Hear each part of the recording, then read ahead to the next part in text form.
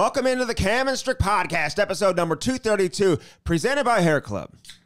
For men and women, and there's a number of different individuals they can help you out with, Cam, as you know. Women. Can you close the window, dude? My allergies are just absolutely crushing me right now. Got red eyes, boy. Do I? Need some clear eyes. Not Visine. Clear eyes. Visine? All you out there. They still make that? All you all out there, man. If you get down with it, your eyes are fucked up, and you need to clear them up a little bit. Don't buy Visine. Buy the Clear Eyes version. It's 10 times better. Just a little tidbit for all y'all out there. I've been doing this since I was a kid. Dude, what are you doing, like reviews on the Clear Eyes? Man, I had to put Clear Eyes in all the time so you don't look stone cold Steve Austin in front of people. Work, yes, it does work. It doesn't. It maybe makes them less red. It doesn't open them up. White as can be. Doesn't open them up. No, you're still sagging, but they're not fucking, bloodshot out the wazoo, so it's really obvious. My eyes, if you put Clear Eyes in, it'll make you look somewhat normal. Okay, well. That's all. Well, thanks for that advice. Andy. A little advice. Sometimes I give advice out, and that's. Well, you needed it before our last meeting on Friday, to be honest with you. I mean, we had a meeting on Friday. I mean, Cam, listen, any business out there that wants to have a meeting with us, make sure you can do the Zoom at your own risk if you want to have the Zoom. And it's the middle of the afternoon. It was a Friday. We're talking to a young kid that's in the hockey. Young kid, he's way older than you. Is he? Oh my God! He looks like our age. He's not a hockey guy. Oh, at all. Okay. He's like a business guy. Yeah, but he seemed pretty cool. Anyway, whatever. But we talked to a guy, and I was just in my weekend mode and cracking a beer, and maybe I puffed on something, and I kind of got away from the camera, and I sat down. I'm like, oh boy. And then he's like, what the fuck you doing? And I'm like, sorry. The guy's okay with it. I didn't mean to do that. And he's like, don't do that. And I'm like, okay, my bad. So I apologize. No, I appreciate that. Dude, I know when I'm wrong, man. Yeah. Like I do. So you knew then. Yeah. You were kind of whispering because you didn't want Kate to know about this. Why the hell does she care? Well, you were she would tell you, dude. Oh, she lets you know, dude. I've heard it before. About what? Doing that in front of people? No, she just lets you know when you make a mistake. Oh, God, yeah. She'll let you know. Oh, when I'm mean to you? She'll put you in your place. When I'm mean to you? You haven't been mean. What are you talking about? The other day I was. Remember? When we were doing the intro? Oh, yeah. Yeah. Well, that was in a pissy mood. You weren't mad. You weren't mean. You were just jealous that I was getting a farmhouse. Yeah. I just was in a pissy mood that day. My bad. I did have a nice weekend, man. Like, that's a perfect weekend for me. Friday night, thunderstorms are coming. I'm sitting on my back deck. I got my mind right. There's fucking games on out the wazoo. I'm watching this weather system come through. The anvil clouds are blowing up right in my backyard. And any one of those anvil clouds blow up like that, that could produce or spawn a tornado at any time if everything goes right. Didn't happen. Not here, but it did everywhere else, you know Andy. Hold on a second. At my house, sunshine, dude.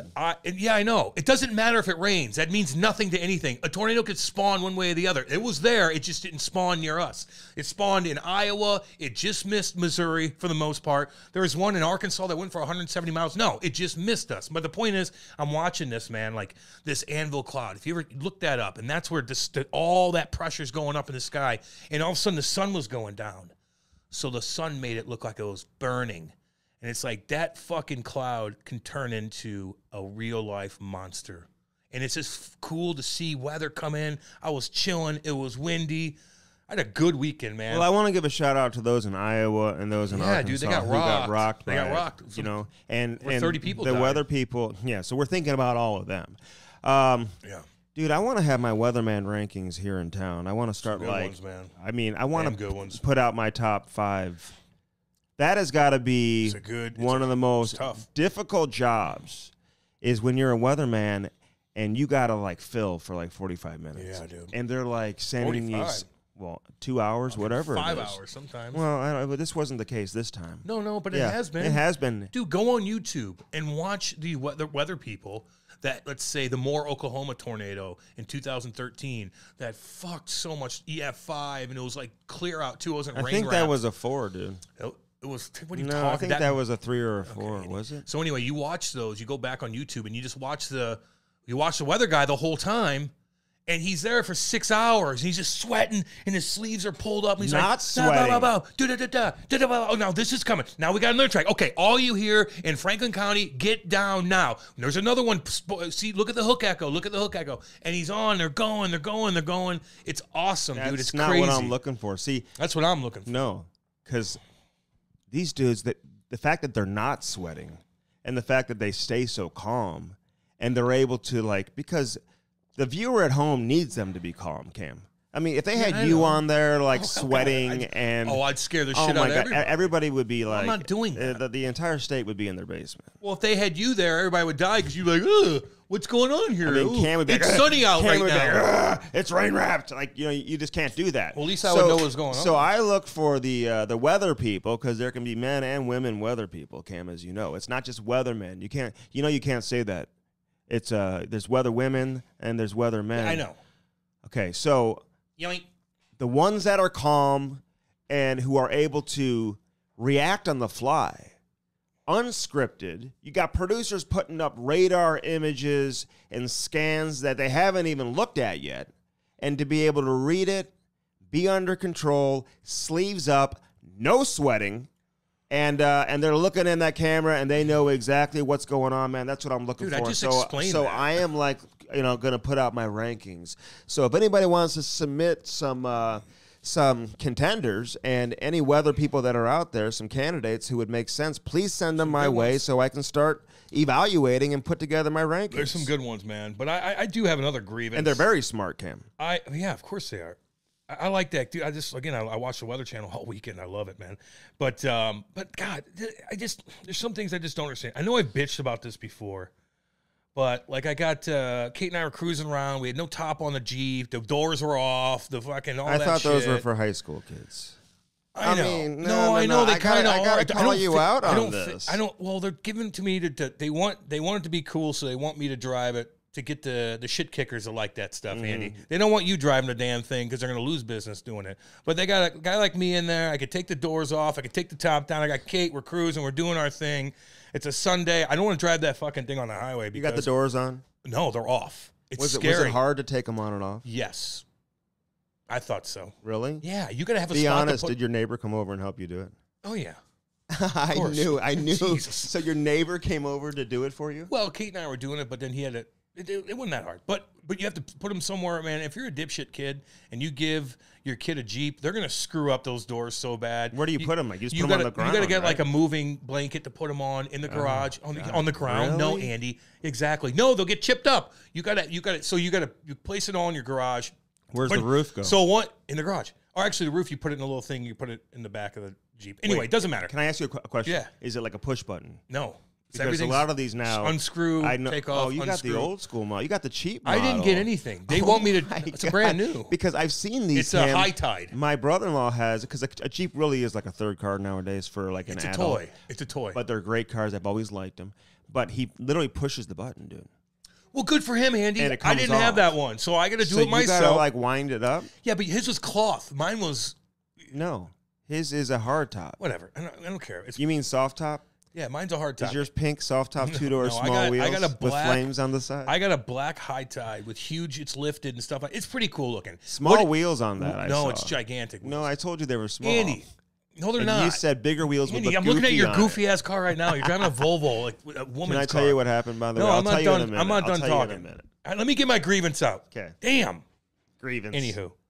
So Kate and I are chilling at the top off, all the doors. We're cruising down Bassett Road, way out yonder, heading into Eureka to go to for brunch, and we're having a good time. We're on this road with the drop off. There's no shoulder. I mean, listen, there's no shoulder at all, and it's a dangerous, windy ass, hilly road.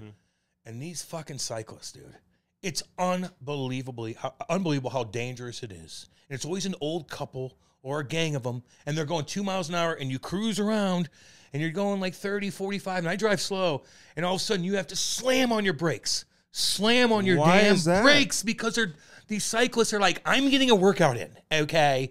My workout is more important than anybody else what we're doing, so if I'm going to be on this, you're going to have to stop and look out for us. It's unbelievably dangerous. Why do they do that? I don't fucking know. Not one shoulder, no shoulder anywhere, and you literally have to slam on your brakes.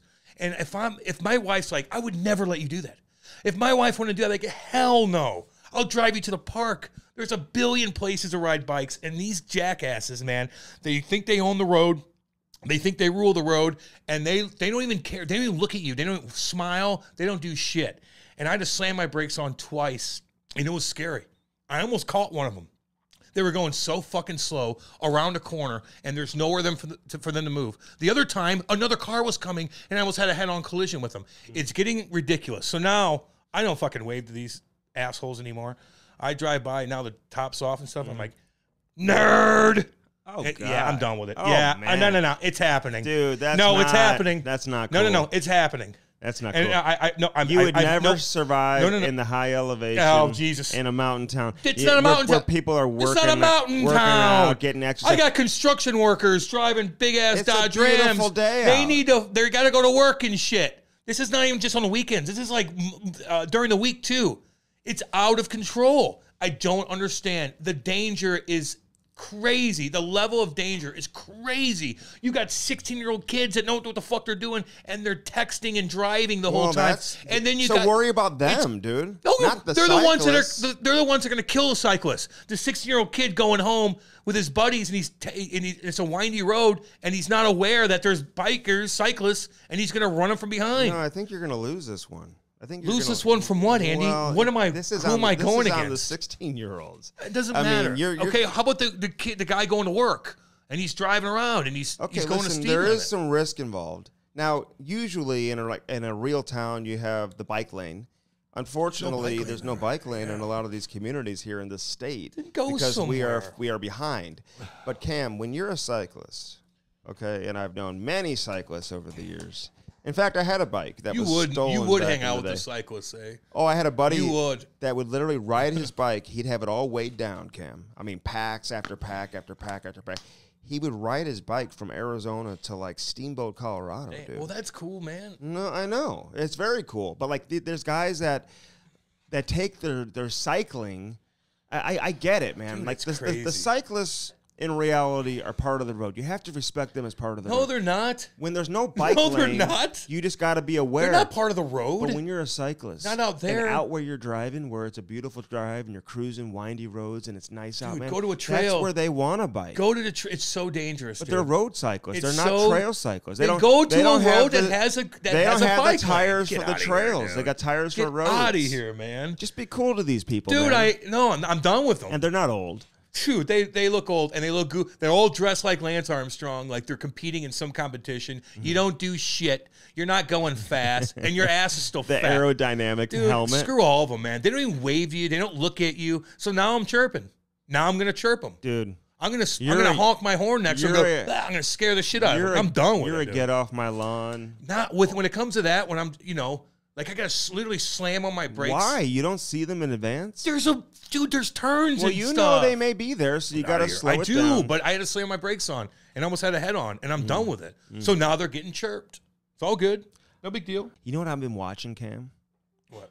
I got into this documentary. Have you seen the documentary about the hatchet wielding hitchhiker? No. You hadn't? No, Andy. Do you remember that story? It's on Netflix right now. 10 billion stories. There has never been a story like this. I thought for sure you would have watched this. I'll get into it. It was weather. I was watching the Weather Channel all weekend. Okay, you don't watch the local weather? I do all of it. Because I'm ranking the local meteorologist. Yeah, I know, Andy. Yeah. Which no one's going to give a shit about. And I had a weather radio when I was a kid. Talk about St. Louis weather people. They don't care. Okay, so that's not important. Well, I mean, some of them, and they're not all good. I will say that. Some people are really made for it. And in this type of situation, when the weather goes down and shit goes down, Cam, when the wind is swirling and you got tornadoes, which is very strange because in my neck of the woods, we had nothing. We had nothing here, but we had anvil clouds. It was forming. It doesn't mean rain doesn't mean Cam's anything. Sending me text messages like trying to like freak me out. He's like, I just said there's twin tornadoes in Iowa. He's like, it's coming. Why don't you turn it on the Weather Channel? Like they're showing twin tornadoes in Iowa. I had it on. It was awesome. Anyway, the hatchet wielding. His name's Kai. Kai, the hatchet-wielding hitchhiker. So he's like this young dude, all like kind of hippied out. He reminds me of a guy like I'd meet on like you know, at like a fish show or something like that, you know, who's all spun out and just, you know, kind of, you know, whatever. So, acid? Oh yeah. And so he apparently was driving in a car with a guy, and the guy said he was like Jesus, the other guy. So he was like all kind of like, you know, had some, you know, crazy shit going on anyway. Mm-hmm. And I guess he drove right into a car, and a bunch of people got injured. One of the construction members, he drove into like a construction scene. Oh, ain't no good. And one of the construction workers got pinned up against the car, got seriously hurt. Anyway, the guy who was driving the car, he's all fucked up. I mean, he's on some type of hallucinogenic drug, whatever. Finds out actually that the hatchet wielder rolled him a joint, I believe, and then like laced it with something. PCP, baby. Is that what it is? Oh, yeah, I've had that happen. So he even told him in the car by another source. I don't know if this ever came out or was proven in court, but another source came out and said that the hitchhiker was bragging to people that, hey, I was telling him, you know, you can't handle your shit, but now you're a ghost. See that car right there? Drive through it. You can drive right through it. And the guy, like, whatever. So anyway, the crazy guy who was driving, who said he was Jesus, gets out, starts attacking people. And he attacks this woman. He's like, got her in a chokehold. He's attacking her. Nobody can get him off of her. Well, the hatchet-wielding hitchhiker, who was picked up by this driver because he was hitchhiking, right? Yeah. He goes and, like, attacks this dude who had this woman with a hatchet, gets him in the head and everything, Cam, with the sharp end of the hatchet, and saves the woman's life. And he's made out to be a hero, dude. Anyway, he ended up in New York, like took a ride out to New York, meets this dude, and the guy was in his 70s who bought him like a train ticket, whatever, goes back to his house and ends up killing the 70-year-old. Now, he says it was in self-defense because he says he was raped by the 70-year-old man. Jesus Christ. Okay. Is this story going to end? No, so he goes from being overnight sensation, reality show hero, Jimmy Kimmel, to all of a sudden now being wanted for murder. Yeah. And there's like a nationwide manhunt, but they don't know where to find him because he's homeless. And they end up finding him, and he got sentenced to like 57 years in prison, and he is claiming self-defense and all this, but he's all mentally, you know. He's ate up. That's exactly it. So go watch this documentary on Netflix, dude. Well, you just told me about it, so now I'm not interested anymore. It doesn't sound that cool. Listen, I went to college with a lot of my friends would hitchhike across the country, dude. I just never really had it in me to do that. Dude, this is you're in the 90s, man. Like that was an afterthought. Like people are getting fucking tortured when you hitch. There's too many weirdos. Then. Too many weirdos now, and yeah, you don't want to be hitchhiking, dude. That's like no one's hitchhiking anymore. But people hitchhike in like Hawaii, maybe Alaska or something like that, where it's a little more common. You know, people trying to get from point A to point B. Well, I think if you're in Europe. Just like Robin Leonard, we had him on. I think he was like hitchhiking. You hear about his snake farm, dude? Yeah. Is the FBI $30 million all into this? Like, what's going on with that? Well, he probably had an illegal snake farm. Like, you can't. There's restrictions and stuff. I don't know. Is that what's the story with it? It's like out there? Yeah. It's being like. Did he do something illegal? Is he hurt still? What's his deal? I don't know. Will we ever see Robin Leonard back in the NHL? Wow, he's making money too. Well, he's pissed off. He's not making more. Remember? Yeah, he was mad about it. He's like some athletes, and it's very bizarre. Mm-hmm. They always just have a puss face on them. Puss face? Yeah. Like what does Jack that define that for? Like, yeah, I'm a victim. I'm mad. I had it tough, and no, you're in a show. You're okay. Yeah, you might have had a little bit. No, you're okay now. Don't be fucking mad. You're a first round pick. You got money out the wazoo. You're okay. You're okay. Like, I'm always mad. The media, this, that, and that. No, you're a superstar. You have dime piece wives. You have girlfriends out the wazoo. No, you're doing okay. That's snakes. I'm not talking about him. I'm talking about anybody. Oh. Like, any of these guys are just like, they're just puss face all the time. Like, angry face. I'm out to get the world. The world's out to get me. Like, you're okay. Calm down a little bit. You know anybody like that? Yes, I do. I don't want to hang out with anybody who's got that face. Down and out. Downer. Guy. I like to get up. Don't bring me down. I need positive people around me, Cam. Jesus. I know. I don't like Debbie Downers. Like, oh, my God. I know I bitch on here, but it's some people like when I bitch on podcasts and radio. Mm-hmm. But in real life, we're hanging out. We're having fun. Hey, all y'all, let me tell you something right now, especially all my people. You want to hear a good-ass interview? If you're new to the podcast, go listen to our conversation with Robin Leonard. Mm-hmm. Oh, my God. You know, I mean. That blew up. It did. That one blew up. He was like, yeah. I like the people who come on here and just Yeah, dude. Say whatever. Damn right. Well, that like say the things they're not supposed to say. Let it out. Let it out. I did a podcast with give Riley Cote a shout out. How was it? And I just look like shit on video. I move my hands. So around listen, I called Cam afterwards, and because they're putting out a million videos. Oh I feel like it's the same clip every time, though. Is it still about the time you fought Riley Cote? I feel like they did all kinds. Because his first fight or your first fight, the Danny Briere clip. I'm like, oh, what did I say about Danny Briere? What did you say about Danny? Just he's going to do a good job. Did you embarrass the brand? I don't think so. Did you do anything that would embarrass the brand? No, sometimes I get worried about re-listening to myself, and I'm like, oh god, just let it be. Did you pump the tires of the podcast? Of course, I had my Cam and Strick, I had first form stuff on. Oh, good. Yeah. I just look like shit on camera. Did you handle yourself better in that interview than you did in the job in the? That was afterwards. Oh my God! What a day! What a long day! It's a long day. Yeah, it's a long day. What was afterwards? The interview, I think. Was after our meeting? No, it was before. Okay. So I'm like, oh no! So by the time the meeting came around, you're just done. So okay, well I'm gonna cut you some slack. No, Andy, when I listen to you, like I bullshit on here. Yeah. But if you're like, I listen. Well, sometimes I gotta be the. Sometimes you gotta listen to me too, so you know, it's all good. Sometimes just listen to me once in a while. That's all. Oh. Like today. Yeah. No, let's not do the intro when we get Jared Boll on. No, we're doing the intro. Now we're here. We're rocking and rolling. We're doing our thing. Hey, I'm not waiting around. Columbus fans, we've got some good ones coming up because we got the Wiz coming up too. Oh yeah. Next Is he coming on? Okay, next week. Okay. Horty, trying to get Horty on. Darcy Hordichuk. All these guys, man. Would you ever want to play in Columbus? I mean, be honest with you. Yeah. Columbus, Ohio? Hell yeah. You know what I hear about Columbus? Is nice city, and this is probably more interesting to me than you, so I don't know why I'm telling you, but they have great golf courses. Everywhere has great golf courses, brother. Oh, really? Yeah. Don't start the brother thing. Brother? That's when Cam starts ending every sentence in brother, that means... Is that a shtick, or is that you turn into a different person? It's like the brother Cam. Is that, what's that word? What's that word that you do? Yeah. Oh, it's a crutch. Crutch. It's a crutch. I say brother now. That's your crutch. I have 50,000 crutches. Well, that's a new one. And they all recycle each other. That's a new one, brother. Well, like sometimes Keith Kachuk will end every sentence. Yes, he does, doesn't he? Poor Big Walt goes on Carlo's show. Oh my God!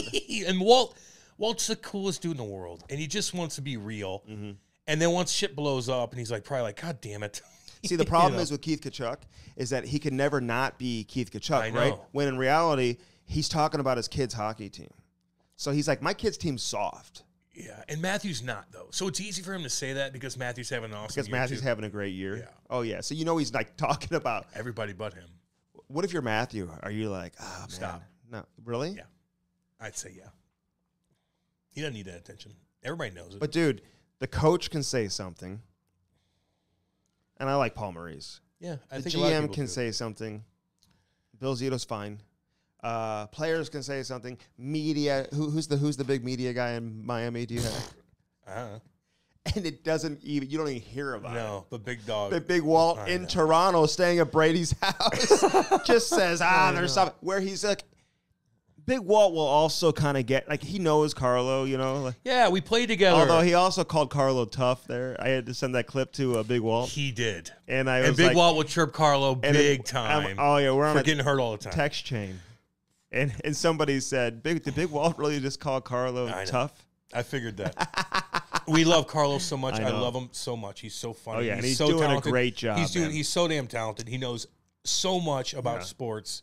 And he's funny. And he takes a beating. He doesn't get pissed if you chirp him. Does he take sports intravenously? Does he like? Excuse me? Like does he shoot himself up with sports? Is he? Get in me. Sports. I gotta have it all. But if you do, what's on? Look at WNBA. Caitlin Clark lost. Caitlin Clark. I feel bad for her. And then they're talking shit to her with their fake eyelashes, by the way, which is kind of goofy. That girl looking like fly what's on that? the court. I'm gonna do my thing, girl. I know. So she gives her the hand in the front of the face. Caitlin Clark had done that against South Carolina. Yeah, but she just did it like randomly. South Carolina's coached by Dawn Staley, one of the best female basketball players in the history of the game. Yeah. And they are an unbelievable team, that South Carolina team. I don't think they had lost like all year.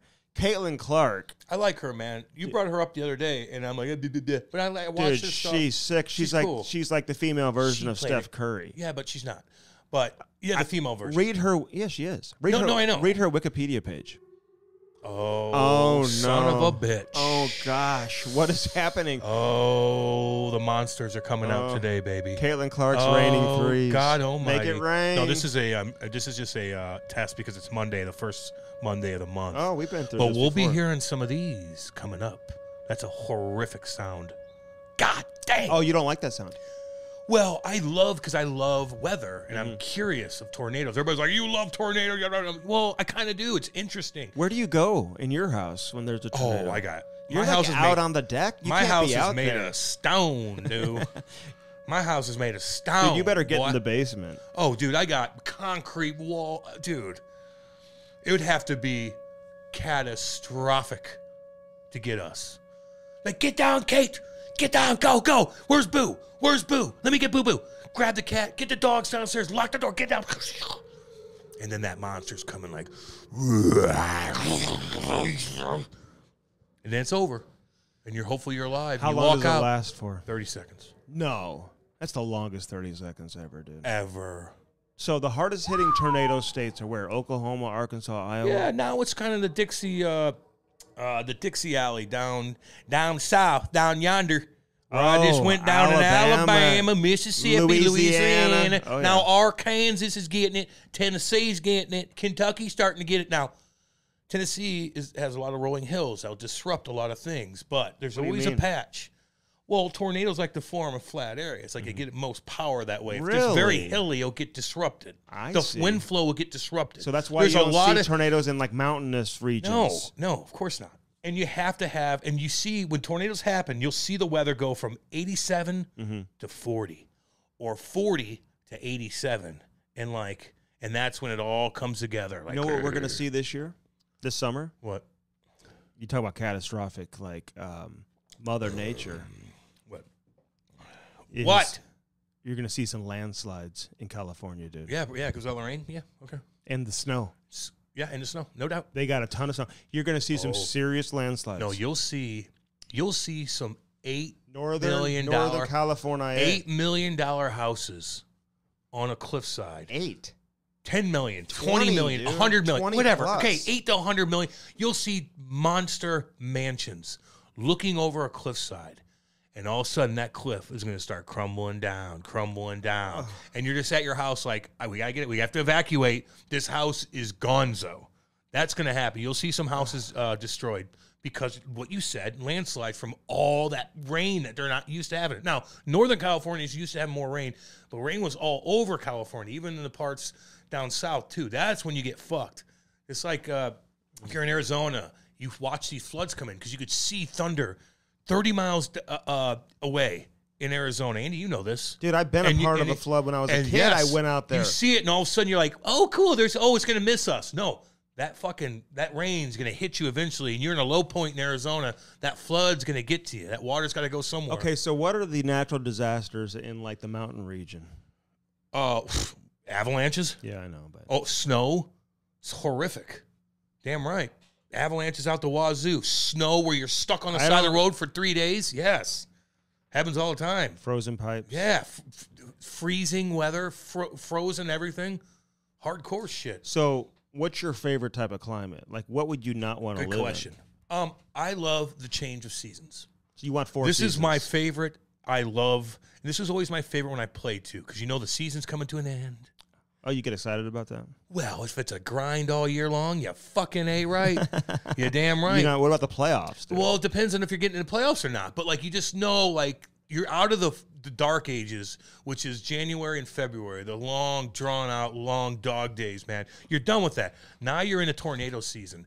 April, like, the flowers are blooming, man. And now you got that curious weather that you know what's going to happen. The weather gets nicer. I love that. And I also love those 55, 60 degrees, dry as hell, windy, scary Halloween October days. Well, when you could start a fire. By far the best my days. Favorite. Fall is so beautiful. November's becoming my favorite month. Beautiful. Because October can still be a little warm.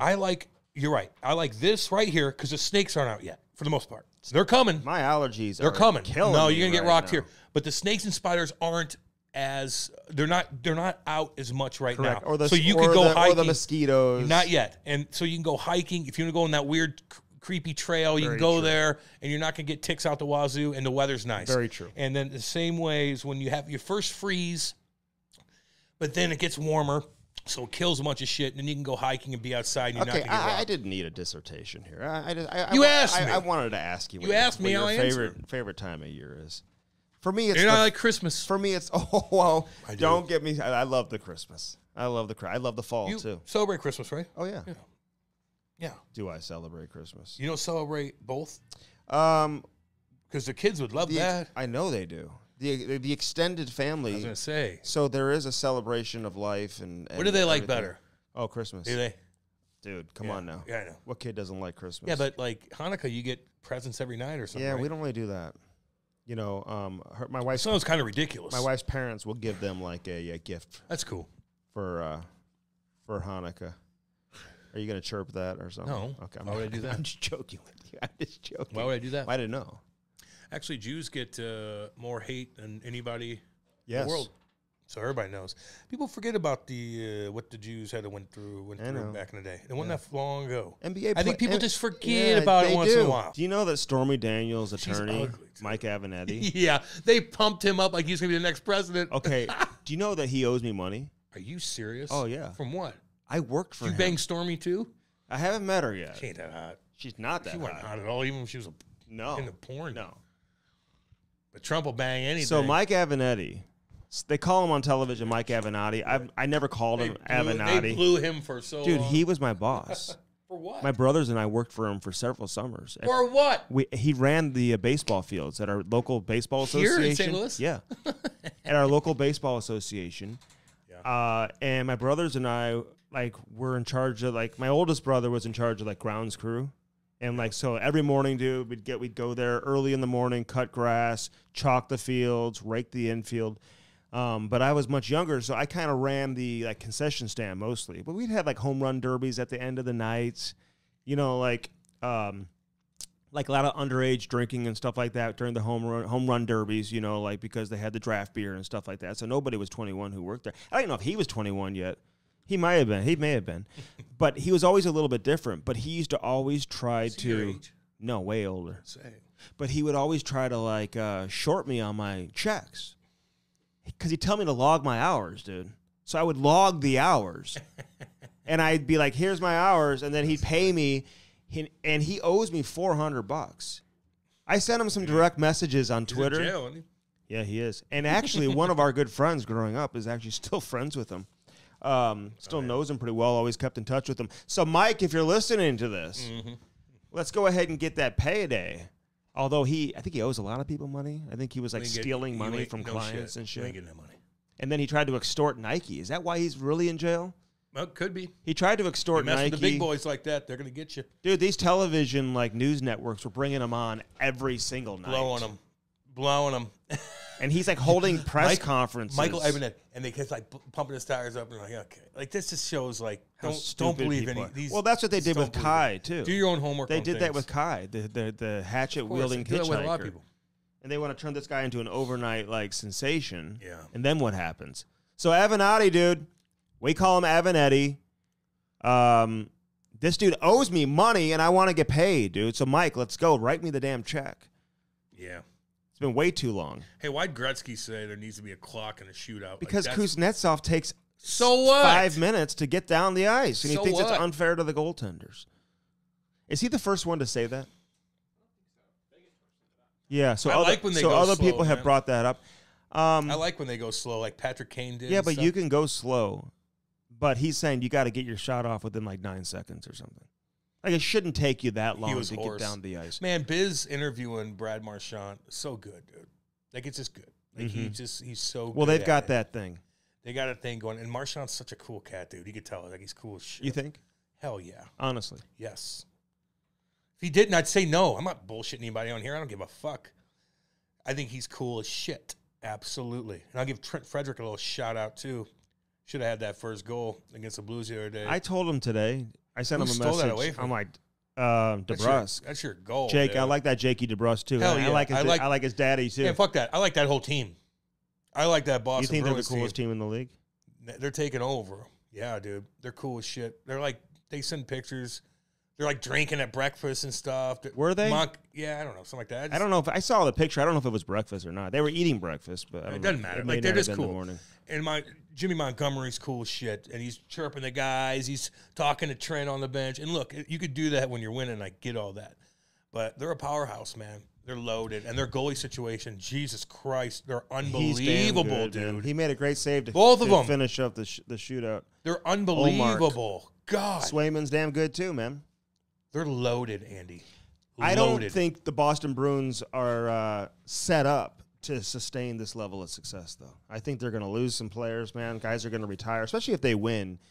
Oh, who cares? Let that happen. Oh yeah, you need. I'm just saying, they're going to win, dude. Like, they're going to. If I'm a Bruins fan, I don't know what this team is. You better hope they win this year, no doubt. Because if they don't, and maybe if they don't, maybe Bergeron comes back, maybe Krejci comes back. It's coming to an end, Andy. But if they don't win this year, the Boston Bruins are not going to be a powerhouse for much longer. It's coming to an end. It's just what happens. It's coming to an end, and that's okay. How will you look at this core group of players if they don't win another Stanley Cup?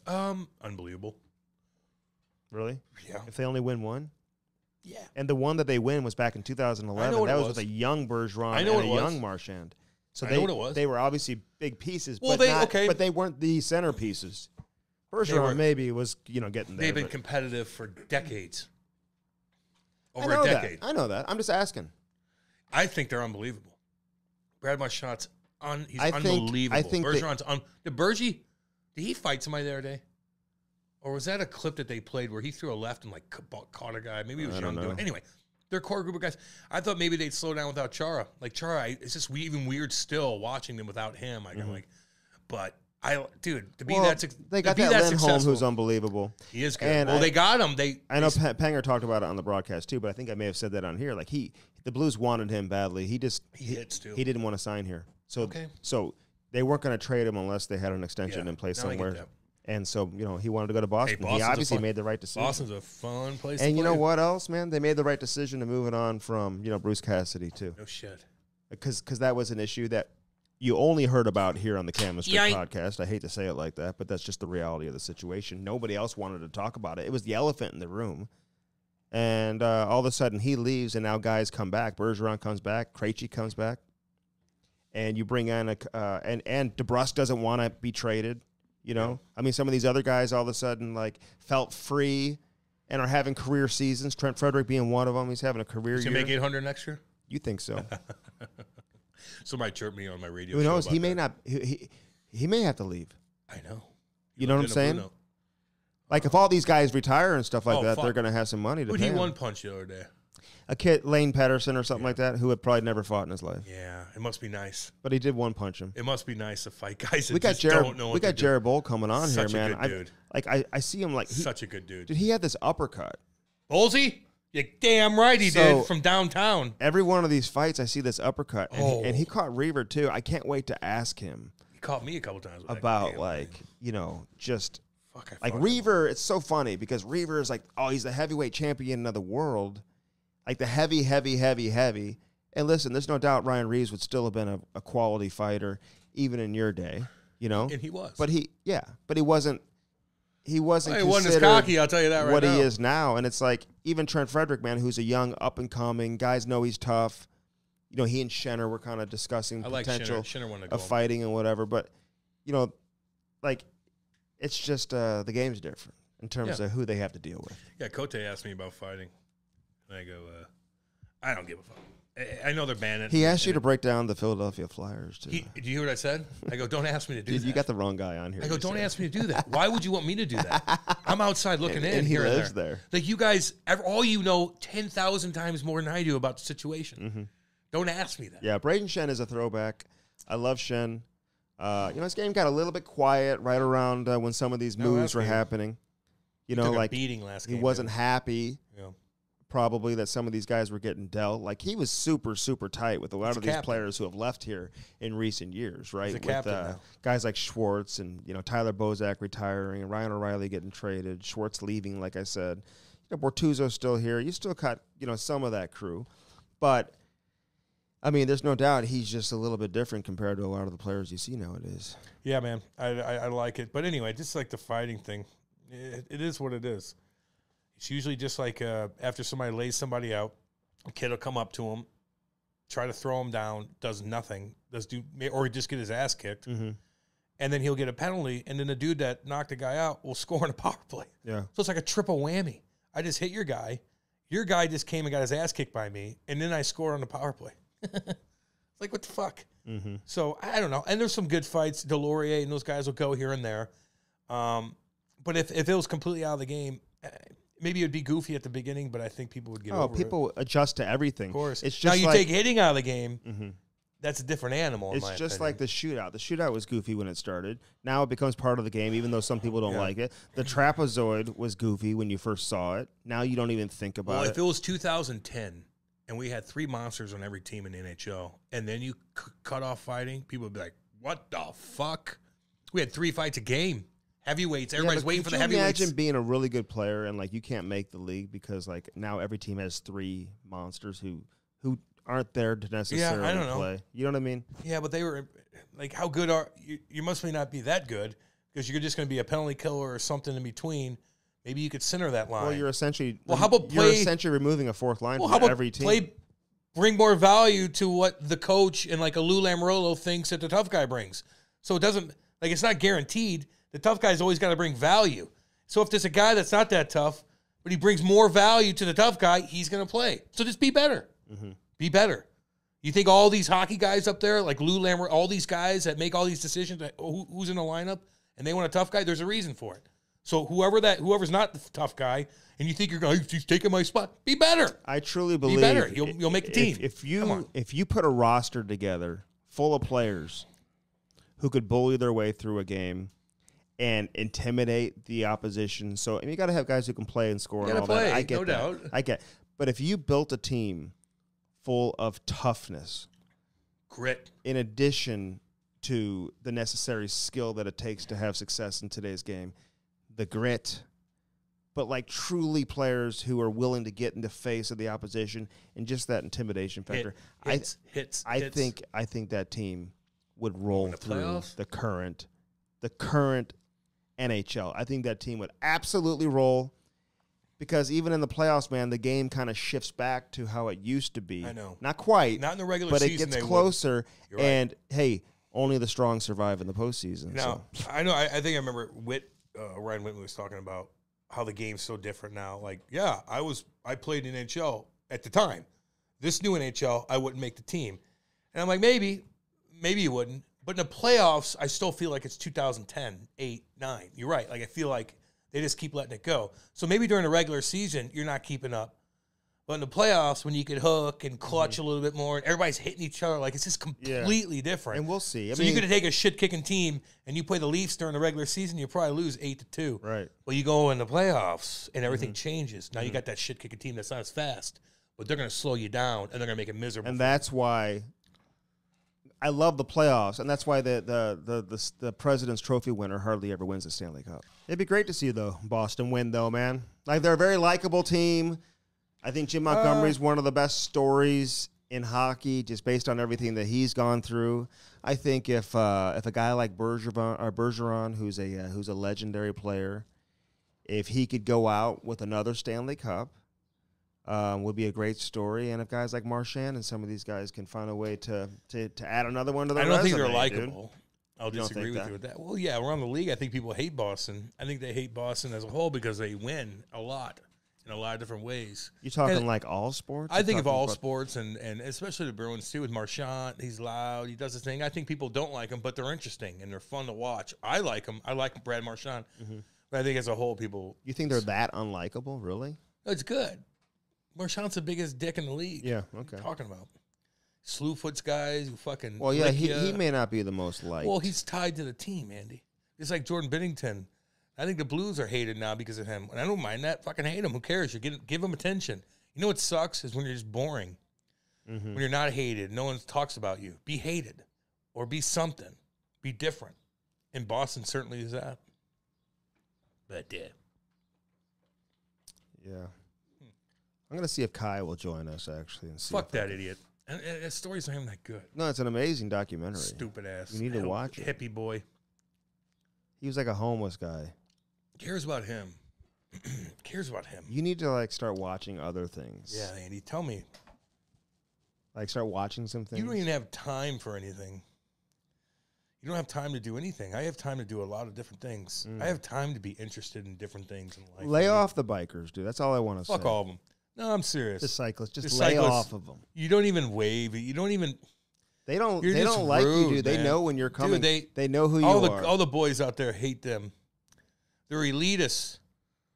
They think that they own everything. You know, it's it's like, better go for fuck the yourself. environment to ride a bike. Yeah, but it's not feasible when you own a business and you got to get to work. When you live out there, it's not feasible, Andy. That's not realistic. I know you don't understand that because you live in little Ritzyville at the Creve Coeur fucking racket club.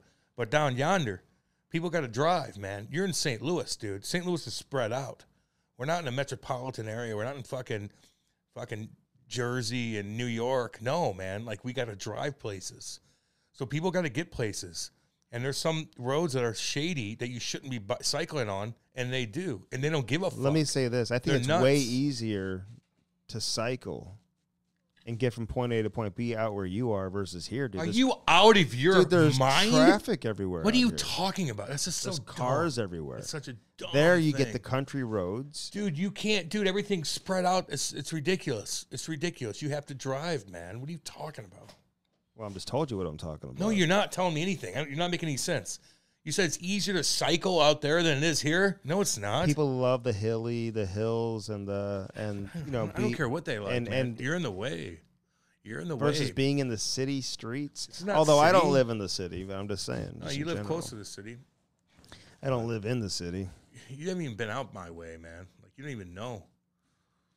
So they just piss me off. It's just like I don't understand. The danger is extraordinary, you know. Yeah, I just haven't been focused today. I'm still pretty rocked by By what? Caitlin Clark losing. I like that girl, man. She was classy, even though she was getting chirped by the chick girl with the the eyelashes.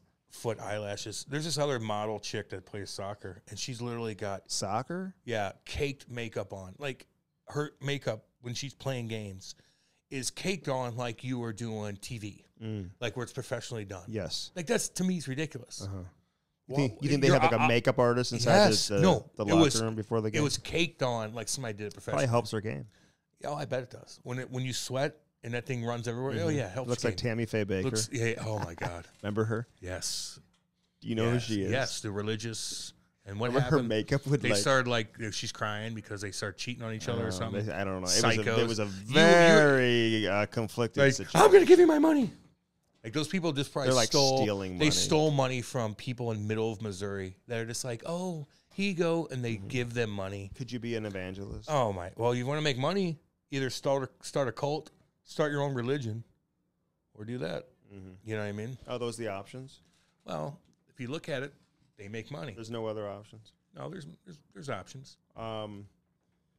Let me just ask Start a you religion couple like hockey Scientology. questions, and then we're going to get to Jared Boll, Yeah. who was phenomenal, awesome. by the Great way. dude. Jared Rittenhouse. Jared Rittenhouse Boll. Rittenhouse. He's Kyle. got two hardcore Dude, names. Kyle Rittenhouse. Kyle Rittenhouse. His last name was Rittenhouse.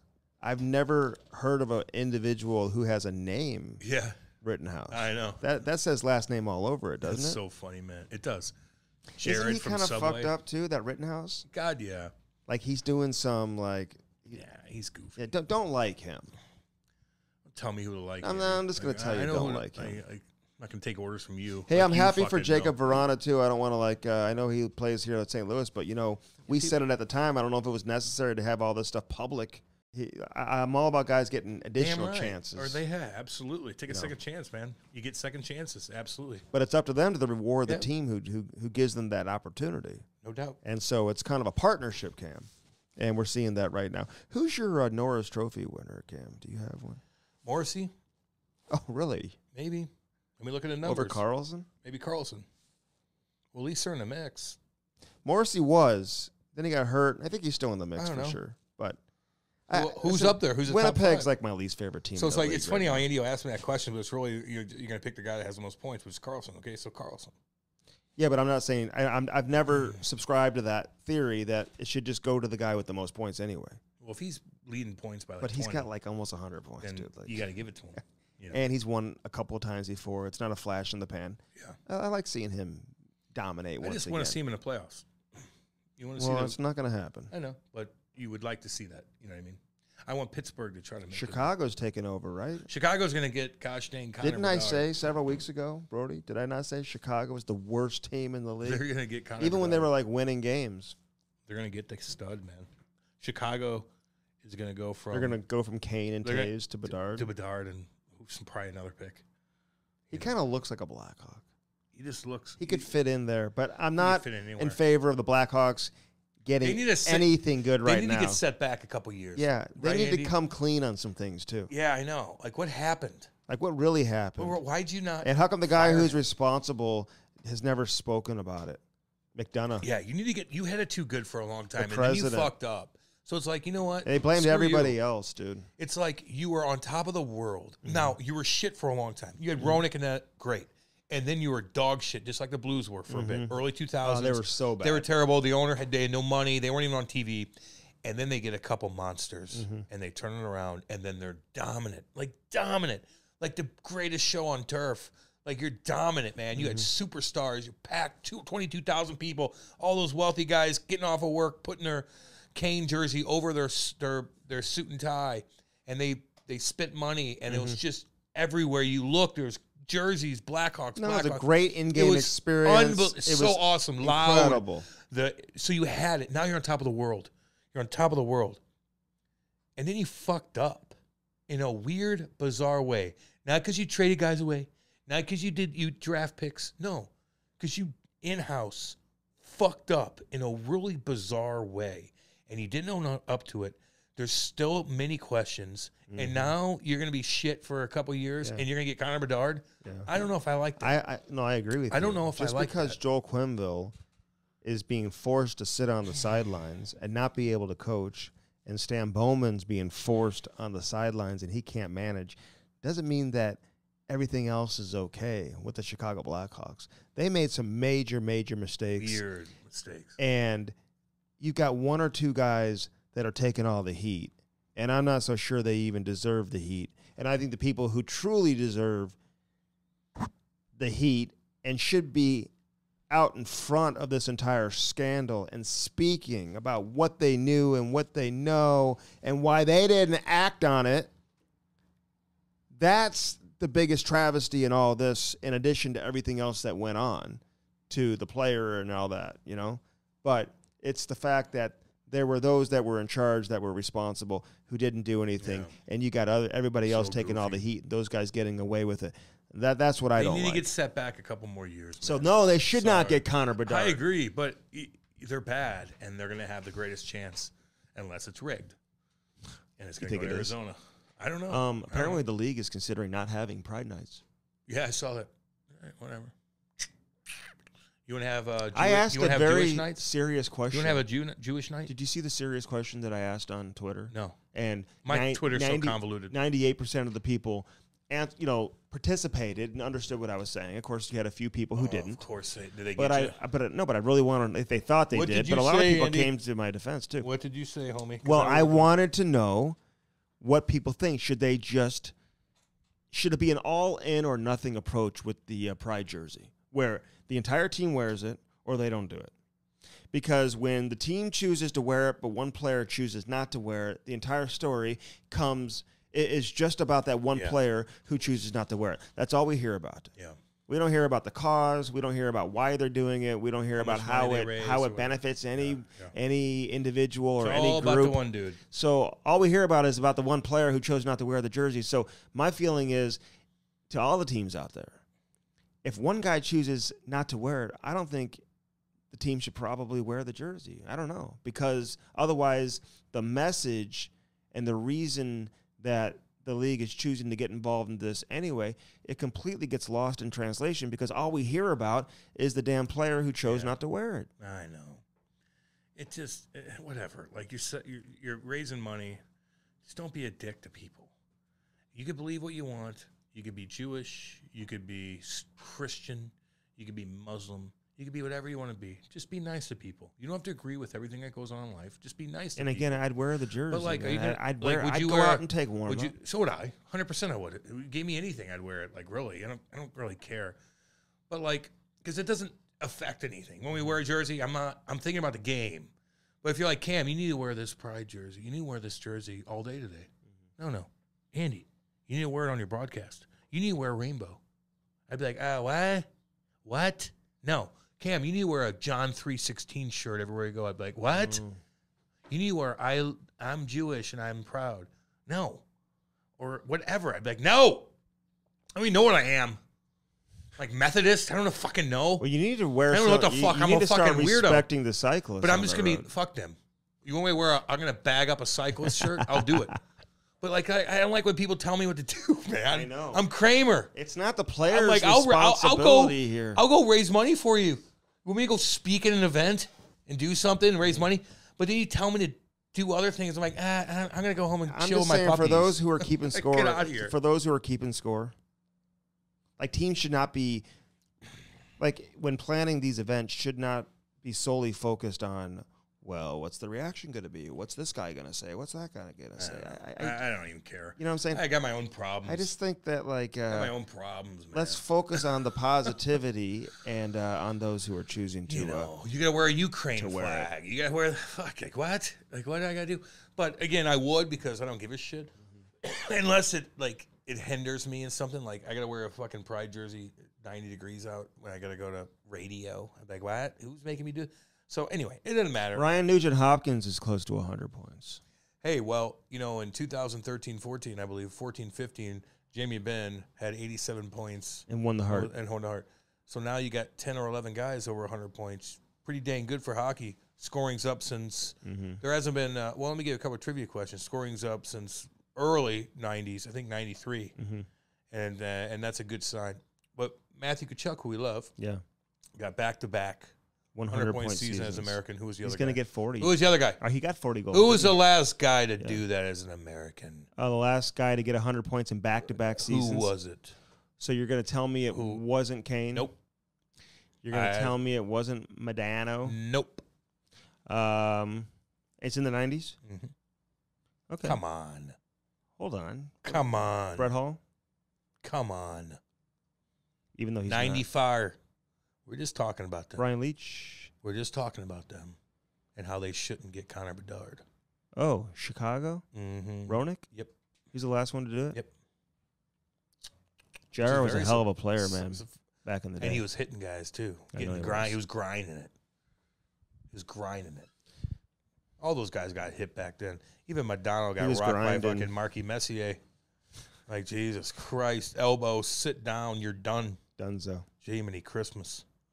All those guys took a beating. These guys are tiptoeing around now, man. Ryan Nugent-Hopkins, though, dude, this guy's going to get he should not get, it should not count as 100 points because he's never been close to it. Well, he's doing it now. What does that mean, Andy? That's a stupid thing to say. He plays with these guys that are putting up 120, 150. You did it. You did it. You put up 100 points. You got to bump them up. I want to know how many of his points advantage of the situation, were Andy. Secondary assists. Get out of here. Get out of here with that. On Draisaitl and McDavid goals. But you're still there. You're good enough to be on that How many line. power play points does he have? I don't know. I'm going to praise him, dude. Good for you, man. I like R&H. I don't know why you're trying to get all emotional. You're the one doing it. I don't give a shit. I'm just saying, like, you're like, well, it's fake. Like, no, he got 100 points. Well, it's embellished. Because he's playing with good players? Playing with incredible players. Yeah, all right. You put a number. You put a number of guys on this league, man. They're pretty good. You're going to end up. Oh my God. 150 points. So who's your Hart Trophy winner? Well, who do you think? I mean, that's a stupid question. Who's he's beating Mario Lemieux. Who's your runner-up? The last one to do it is Mario Lemieux. Who's the runner-up?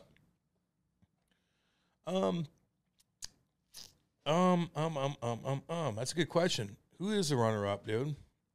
I'm missing him. Could be Matthew, man. It could be. Matthew Tkachuk. He good. He's got to get them in the playoffs. I know. Oh, it's like, what the fuck? You think the Rangers are going to go far? They got too many good players, man. I don't know. They got so many, like even like a guy like Tarasenko. I know he scored. Nice goal the other night. Yeah. He did, but he played 12 and a half minutes. Man, that's just a tough. This means that you're deep. I know. I know. Okay. I hope they're okay. I like them. I like that team. Fuck that. It's tough. I like Jacob Trouba. It's tough to get in. Hey, when you're used to playing, Panarin. You're used to playing 17, 19 your entire career, and you go down to 12, dude. It's tough to get into your rhythm, dude. I like when things happen at MSG for hockey because they'll bump past like women's basketball on ESPN sometimes if you do things in MSG. I always wanted to make a statement at MSG, man. I scored a goal there, I had a brawl there, I had fights there. It's awesome. Anytime you do something there, Toronto, Montreal, Chicago sometimes, like you're gonna be in the spotlight. Always put on a show when you're playing at MSG. Just put on a fucking show. Mm-hmm. When you're in Toronto, put on a show. Put on a show. You know, they will highlight you to the day is long. You have to know that. Just know it. Be crazy. Be something. Do something. Can I ask you about Jordan Kyrou real quick? Kyrou? Kyrou. I hate when people call him that. Kyrou. This guy is going to end up with somewhere around 38, 39. Somewhere around 74, 75, 76 points. Somewhere in that range. Yet he really hasn't had that good of a year. Like it's like what's the ceiling for this guy? Yeah, he can get 100 points. You know, he told me in an interview earlier this year that's his goal. To get 100 points. Wants to get 100 points. It should be to win a Stanley Cup. Well, whatever. Individual goal. We talked team goals. He hasn't won yet. We talked team goals, individual goals. Of course he wants to win a Stanley Cup. Okay, we'll say that first. And he we'll did. Go on. Okay. Well, I didn't say it first. Well, him. Say it first. And then say 100 points. He said it first. He said Stanley Cup. Oh, okay. Although I think I asked what kind of goals do you set out for yourself coming into the year. Well, obviously you want to win the Stanley Cup. But, 100 points, he said, would be cool. Fuck yeah. Every offensive player in the league says that. Well, the league. You don't think Matthew Tkachuk wants to get 100 points? You don't think Clayton Keller wants to get to 100 one year? Clayton Keller, we got to give him a shout out because he's having a good year too, man. Hell yeah. Little bugger. He looks like Patty Kane, dude. He just does. I know Biz and those guys were talking about him the other day. Biz pumps his tires up as he should. He should he does look like demand a trade. Man, I don't know. He loves it out there. He kind of probably loves it, but he needs to win. He loves it. I'd say see where you go for a couple years and then figure it out because know what's going to happen. Now, if you don't get RNH putting up 100 points, dude, playing with those cats, and you got Clayton Keller putting up his points. Yeah, but he's doing his thing. Playing with nobody, dude. Yeah, but he's making his money. He's doing his thing. So what's more impressive? RNH. Nuge putting up 100 or Clayton Keller doing what he's doing? Well, they're scraping every night. What's more impressive? Well, let me explain. Always are scraping the BN every night. Sometimes when you're loosey-goosey, like Arizona, which you're just playing to play kind of thing, sometimes it's easier, man. You know what I mean? Well, that's teams exactly right. Seriously. That's why teams who are way out of the playoffs start winning this time of year. They don't take you seriously when they go in. You're playing in front of fucking 3,000 people, children. They don't even know what's going on. You're like, where am I? Am I in Traverse City? And Clayton blows your fucking ass up. Because you're like, where am I at? I know. The fuck do I care? No, there's something to be said for that. No shit. Like teams that win when they have nothing to play for. Yeah, there's like, you're going to Arizona, you're like, what the fuck? Like, I just played an alumni game that had more people. And then Clayton's like, well, you're like, where was this back in December? What is going on here? And then where was this in November? Clayton's like, I'm just going to dominate. Yeah, and he has. So you didn't answer the question. What was the question? What's more impressive, the Nuge or Clayton? Clayton. Yeah. He's got 82 points. Yeah. He'll get to 90. You think? No. Maybe. He might. He get a 4.9. Yeah, you got to get one. He's got to puck the whole game. I just think that he truly does. Listen, I remember little bugger when Brett Hull was scoring 50, 60, 70, 80. And people were being critical about like his lack of defense and he wasn't back checking. Well, he wasn't. No. But he wasn't. But then and they didn't make it past. But then he evolved as a player. And you see this with some other players. Eventually, you know what? Like David Perron. He never put up that level of production, but like as much as people worship Perron today, they didn't do that with David Perron earlier in his career. I mean, he had to mature as a player, evolve into the player that he's become, and that's why he's become such a very good player and has had a very strong career. A guy like Jordan Kyrou at 24 is not the same player he's going to be, Cam, when he's 28, 29, 27. And you just hope that maturity in terms of the overall game evolves. But, you know, I know he's making a lot of money coming into next season, and he's got the contract extension, Cam, and he's at like 8.1 or whatever coming into next year. Do you know if he didn't sign that extension and the Blues he took the Blues to arbitration, what kind of contract he'd be looking at? What? Well, I mean, the nearest comp, he's got more points than Robert Thomas, who signed for 8.1. That's the closest comp right there on the same team. Oh, he's 23 years old. So they'd be looking at having to pay him potentially even more than what they're already paying Robert Thomas. So, listen, the cap's going to go up. This will eventually, I think, to a lot of people, look like a very good contract with the cap going up and what guys are going to be getting paid. Are you talking about Kyrou? Yeah, if he continues. I thought you were talking about David Perron. I go, what are you talking about? No, if he continues to put up the type of production he's shown the last couple of years and building off of that every year, the salary, to me, it'll be no big deal, man. I'm not worried about it. Let's get to Rittenhouse, shall we? Yeah. He just texted me, too. He's like, thanks, dudes. Yeah. He's such a good dude. Great guy. And you can tell that right off the bat. And I'm not surprised. He does text me, like, he'll call me, like, 2 o'clock in the morning on a Saturday night. Oh, he'll call. Him and his buddies. At, like, bonfire. They want to hear your, like, tell us a story, Cam. I've been sleeping for 5 hours. Cam, 5 hours?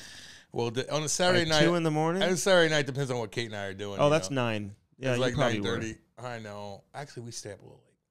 Have you been? A couple nights. We were partying. I have a rule where I won't call Cam after 8. I try not to, at least. On a weeknight? Fuck no. Plus, honey, Cam does something that really I can't stand when people do it to me. What? I don't like it when you have me on speakerphone, like with your wife in the room. My phone doesn't work otherwise.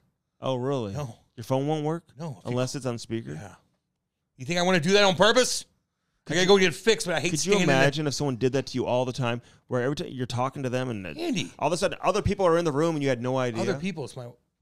One is for my wife, and we're talking business. Like, she needs to know anyway. I'm going to repeat what the fuck you're saying to her one way or the other. Oh, you won't remember, and so you can't two, repeat. You do it to me every time you call me and you're in your car, and I'm like, fucking, you're like, stop cussing. My children are here. And I'm like, oh, geez, sorry. Cam, get it off speakerphone, dick. Ty tells you. Well, don't make me He saw you on a picture the other day. There's a poster up at Afton Ice Rink or something. It wasn't like about you. It was like there's like a bunch of guys listed. But your face was on there. He's like, is this Cam? Probably wasn't about me. It was about the other guys that made it or something. Out of your mind. Was it about the other guys? The other guys? I'm the one guy left. I love that rink, though, man. I love going on. It smells like my childhood. Yeah, I know. You know what I'm saying? The smell of it, man. You know, I was thinking about it the other day. My son skated there. I'm like, this may be the first time in my life I ever sat in the bleachers there. Yeah, I haven't. I've never sat in the bleachers. And they got old school wooden bleachers.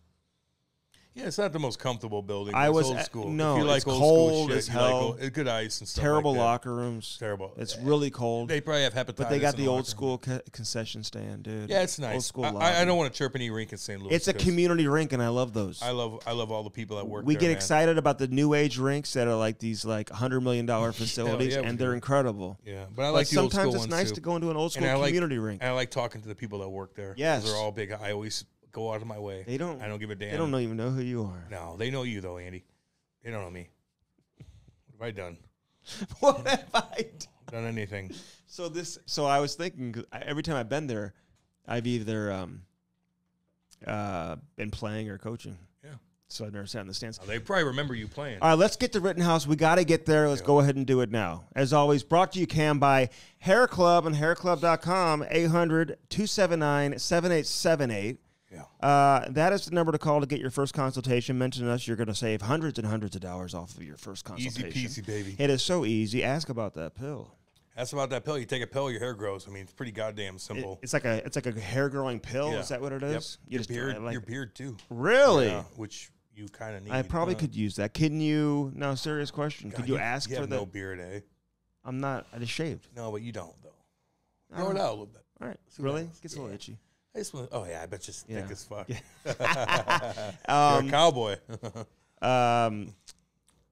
Serious What? question. Can you ask for the pill just for the beard absolutely. and not the hair on the I don't top know of how your that head? works. I don't know. Like, I don't know can they you just talk put to a them. mix in Listen, there? call them up and talk to them. Walk in there and just talk to them. Get a consultation. They'll be like, here, what's going on? Here's what we could do. It's easy as shit. Yeah. Walk through the door. Everybody in there understands the game. That's the hardest thing, right? That's the hardest thing is walking through the walking fucking in the door. It's so easy. Would you meet them in the parking lot and No, walk they're them the in? nicest people in the world. I walk in like, what's up? I'm like, bam, where's the coffee?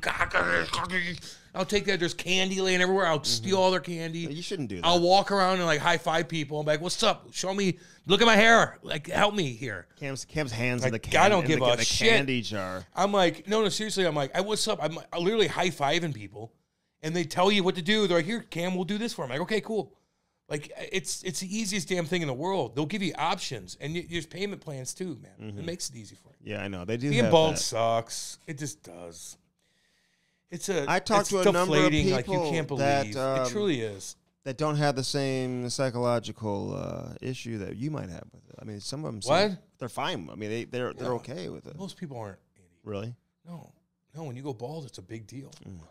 Especially if Look it's at at a you. young age. Your hair ain't that thick, homie. Act like you're like, no, these poor little peasants. No, like you got your own problems, brother. Like you can't chirp the people that are going bald. Your hair ain't that fucking thick. Really? No, it's not. It's not bad. You're okay. It ain't that thick. How's it looking? It's fine. It's fine, but it's not like you're, Dolph Lundgren or something flowing. I don't know. Get on with yourself. What's he from? He's a very smart guy. I don't even think his hair is that good anymore. I see his daughter on Instagram. She's probably unbelievable looking and is. smart. He is a brilliant man. Brilliant man. Scientist. Like, went to school with all... Brilliant man. Dolph Lundgren. Ivy had field hockey yesterday. I'll never understand that game. It was the first time I ever went to her field hockey game. Well, let her do her thing, man. The moms are just... Hot. Oh, my God. You want to come to a game? Are they hot? Everywhere.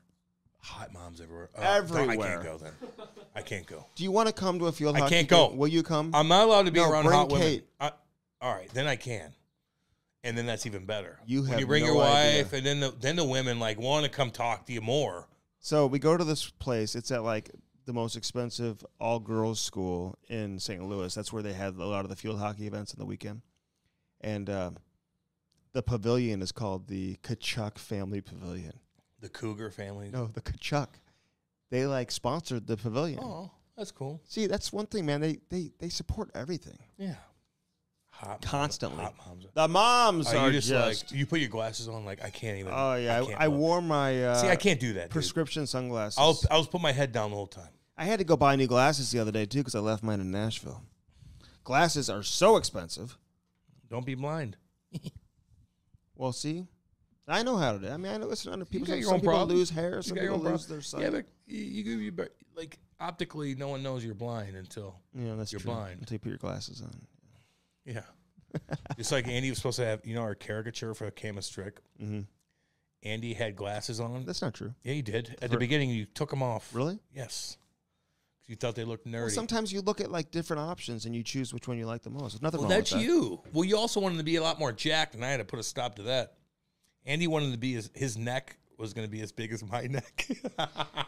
So Andy looked like a bodybuilder. I go, you can't. That's not true. Yes, it is true.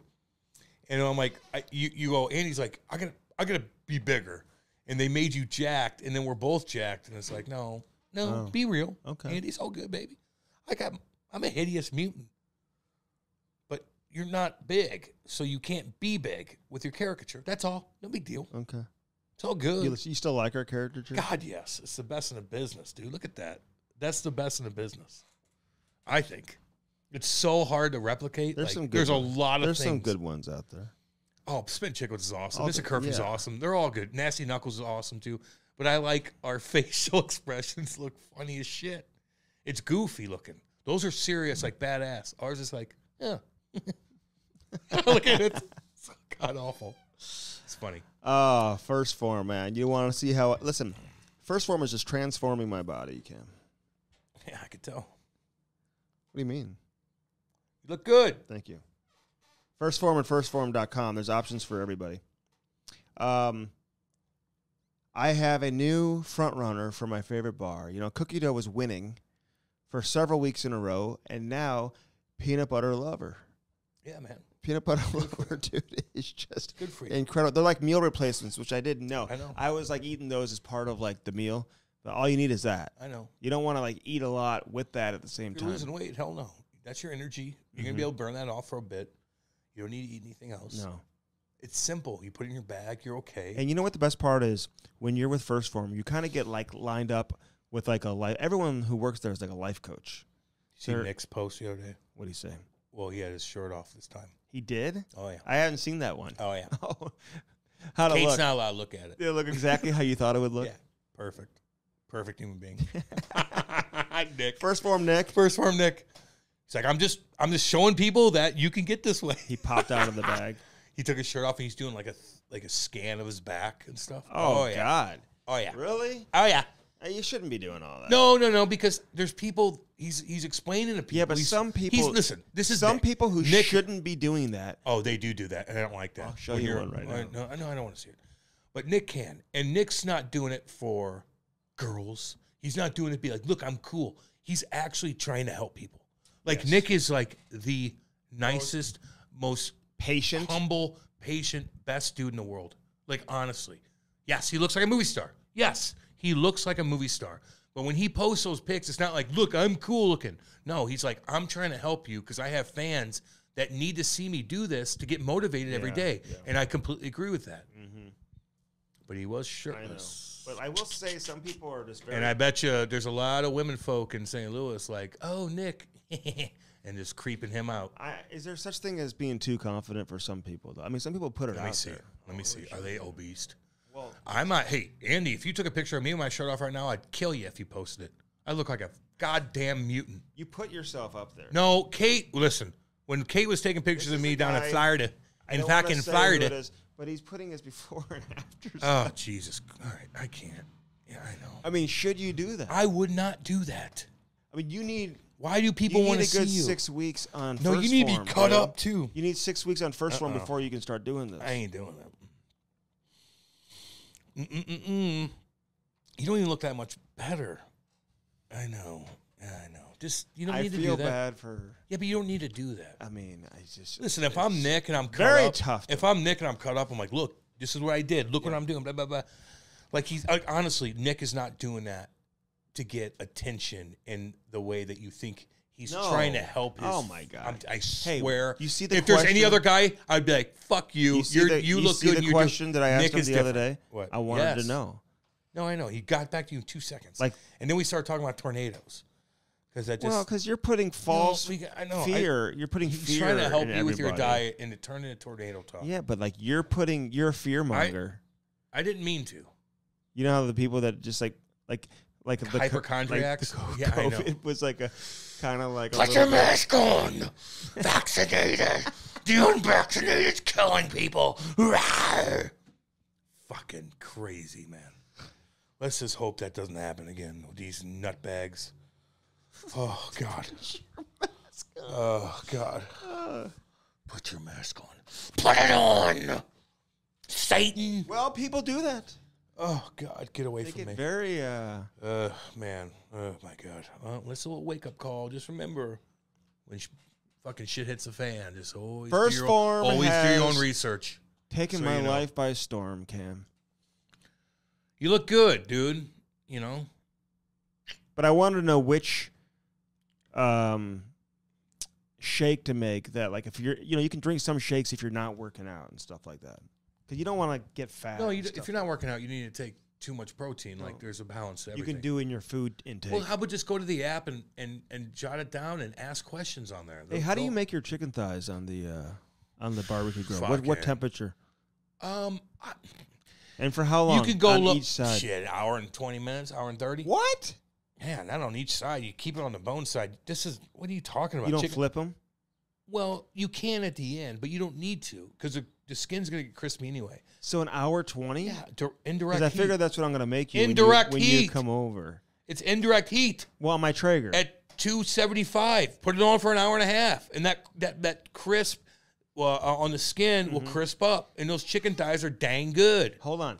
Dang good. You're telling me, how do I know if it's indirect heat? If it's you put the fucking heat on the other side of the goddamn grill. I don't do Oh, that. you have a Traeger. Yeah. So you're okay. Yeah, just keep it on there for 2 hours. You could probe it if you It's gonna want, be like but you rubber. can look at. No, it's not, dude. Those things are hard to overcook. They got tons of bone in them. Oh, the chicken. Yeah, they're protected. They with can the make skin. them dry though. Man, chicken thighs don't get dry, dude. I got to give Chicken breasts my get girls dry. a shout out from Selly Salt, by the way, because they're sending me more. My son calls Yeah. it hockey salt. I was all out of that. Yeah, it's good stuff. Damn good. What's Those up, are- girls? I know. What's Those up? are- yeah, say hi to them, will you? What up, girls? Firstform.com, and get your own life coach, man, and get your life in the right direction, Cam. Absolutely. If Kai only had First Form in his life. All right, Sparks is Sparks.com, Cam. Had a great weekend with Sparks. You know, sometimes, can you over-sharpen your skates? Or is Yeah. can you? Yeah, I mean, yeah, you'll wear it down, but I mean, if you have sharp skates, you can always dull them up. You know, you just like, you kind of like take your skates on the plastic area. I before you wouldn't go do in the that. ice. You're so old school, then. Well, Like, sometimes no you one's gotta doing dull that anymore. All right, then don't do it. I don't care. Okay, I don't know what kind of advice you're giving to people right now. I see you skate. I mean, these people have a big game to play, and Cam's like, "Oh, just go rub your skates on the plastic." All right, then go rip your You tell them to ankle go walk on the concrete too. Why don't Go you? rip your ankle out when you're trying to make a turn because your skates are too sharp. All right, whatever you want to do. No big deal. It's all good. I'll tell you this though, Cam. When you have a Sparks, you get a perfect skate sharpening You every do. time. Every time. It is a perfect sharpen, and there's nothing wrong with that, man. You want to take your game to the next level. You want to have good edge work. Now, what do edges give your game, Cam? Well, you get speed. You can turn off a guy's easy. It's hard to pin a guy to the boards when he's got good edges. Ask Peter Forsberg and those guys, man. They'll spin off you so fast, your head will spin. Dude. You're right. You're right. If you had bullshit fucking skate sharpening like with fucking dipshit Seth boy, fucking cookie crumbles all over the place. He's sharpening your skates. You're going to blow a tire and bust out your AC joint. That guy's smoking doobies all goddamn night. Looking up Playboy from his daddy from 1984. He's sharpening your skates? What Get on with kind of yourself. TV you think he's watching at night? Black and white? Black and Or a white. really big one because his mom and dad are rich. And he's got no like vision in life. Oh, So he's just 100% he's living dipshit. off his parents. dude. Yeah. Well, he's probably got a fat ass TV down there playing Doesn't walk the dog. fucking Fortnite, yelling at 10-year-olds. You know. But you sharpen your skates the next day. You sharpen your skates. You want this guy to sharpen your skates? God, no. I don't want him doing anything Seth? around me. Eating Cheetos at night? And there's a Seth that works with us on the radio. Oh, he and thinks we're talking about because him. I know people are like calling into the show. I know. And they think it's him. Hey, there's I'm more like, it's than not one him. Seth. We created Seth No, a Seth year and a works half at the ago. rink, dude. I know Seth. We created him a year and a half ago. Yeah. It just didn't connect till now. Okay. I know. It's kind of becoming a thing. Is there more? There's And more then the than- Leo with the skates, with the the Leo that high Dude, sticks Leo you. is playing But now Carlo's Fortnite pissing with me. Seth. Now Carlo Koyako is like, my son's name's Leo. I'm like, man, yeah, I I can't know. please everybody. I know. You cannot please everybody. And we love Carlo. Love Carlo. So Carlo's like, oh, my son's Leo. I'm like, fuck. He's the best too. Why did it pop in Little my Leo. head? I think he just had a birthday Yeah, too. I know. He went through a bunch I'll of give shit. a little, I little know. shout out to Leo So listen, Koliakovo. I can't please everybody with the names, No, you cannot. man. But this is the truth. Like, damn. That's who's sharpening your skates, and this is why you take it out of Seth's hands and you get your own Sparks skate sharpener. SPARX, Sparks.com. Go there today and get your own skate sharpener. There's nothing more convenient than when you have no time and you get to go down into your hockey room, basement, wherever you keep it, garage, wherever it is, and you sharpen your own skates, dude. And 5 minutes later, your skates are sharpened, and you're off, and you're on your way, and you're in control of the situation. I've been putting the promo code in like random, like there's like a Sparks community Facebook page, Cam, with like thousands and thousands of people who have joined. Good, put And it people ask questions, and I just randomly put our promo code in there. Help the business. And so people, I didn't know how many people actually go to the Sparks community page, and people are just dying laughing, and they're sending me my posts. I'm like, well, yeah, that's what I do. You got to, you're worried about anything, just put our promo code in. It solves a lot of things with Sparks and Sparks.com. All good, baby. Bellman and Bellman.com, man. I put a message up there on Instagram the other day. Did you see that? I asked the trivia question. Yeah, I did. Hundreds and hundreds of people really? oh my God, answering the question. Some people were saying Hoosiers and got it wrong. Oh. A lot of people were saying. Well, it's kind of the same thing. It is. Because I asked the question, at Bellman, you don't get any what? Swinging decks. Some people were saying sushi. I said, no, you do get sushi. No, you don't. That's you dumb, do. too. And I was telling people, they were like, you don't get any. I'm like, no, you get a lot of sushi. You guys got to ask for it. It's like when you go to like an In-N-Out burger, you got to ask for the animal style. It's like underground. Like people don't know about it. If you ask for the sushi, they will bring it out to you, dude. Dumb. Bellman and Bellman.com, Cam. On one side of the street, you got the Buick GMC. On the other side, you got Chrysler, Dodge, Jeep, and Ram. Cam's looking for that Jeep two-door small wheels, pink with flames on the side, but he's actually driving a Jeep. This is what a phony this guy is. Okay, let me just tell you. Cam, put your mic down for a second. Let me just talk to my people in Saskatchewan. Yeah. And all around, dude. All up and down Canada. Anyone who's working hard and digging ditches and driving trucks, my type of people. Yeah. Cam's talking about he would never drive one because it's for high school kids and it's for and now he is. Yeah, I mean I get a free one, but no. Now you're driving it. Well, I get a free one. They want me to promote it, but I do think it is directed towards younger kids, and I think you love it. You're like, oh, look at this bad boy. Well, I took the doors off. I took the top off, and I put it in my neighbor garage. did. Well, he helped me. It's not easy to do. But once that's off, it's like having the best side-by-side in the league, man.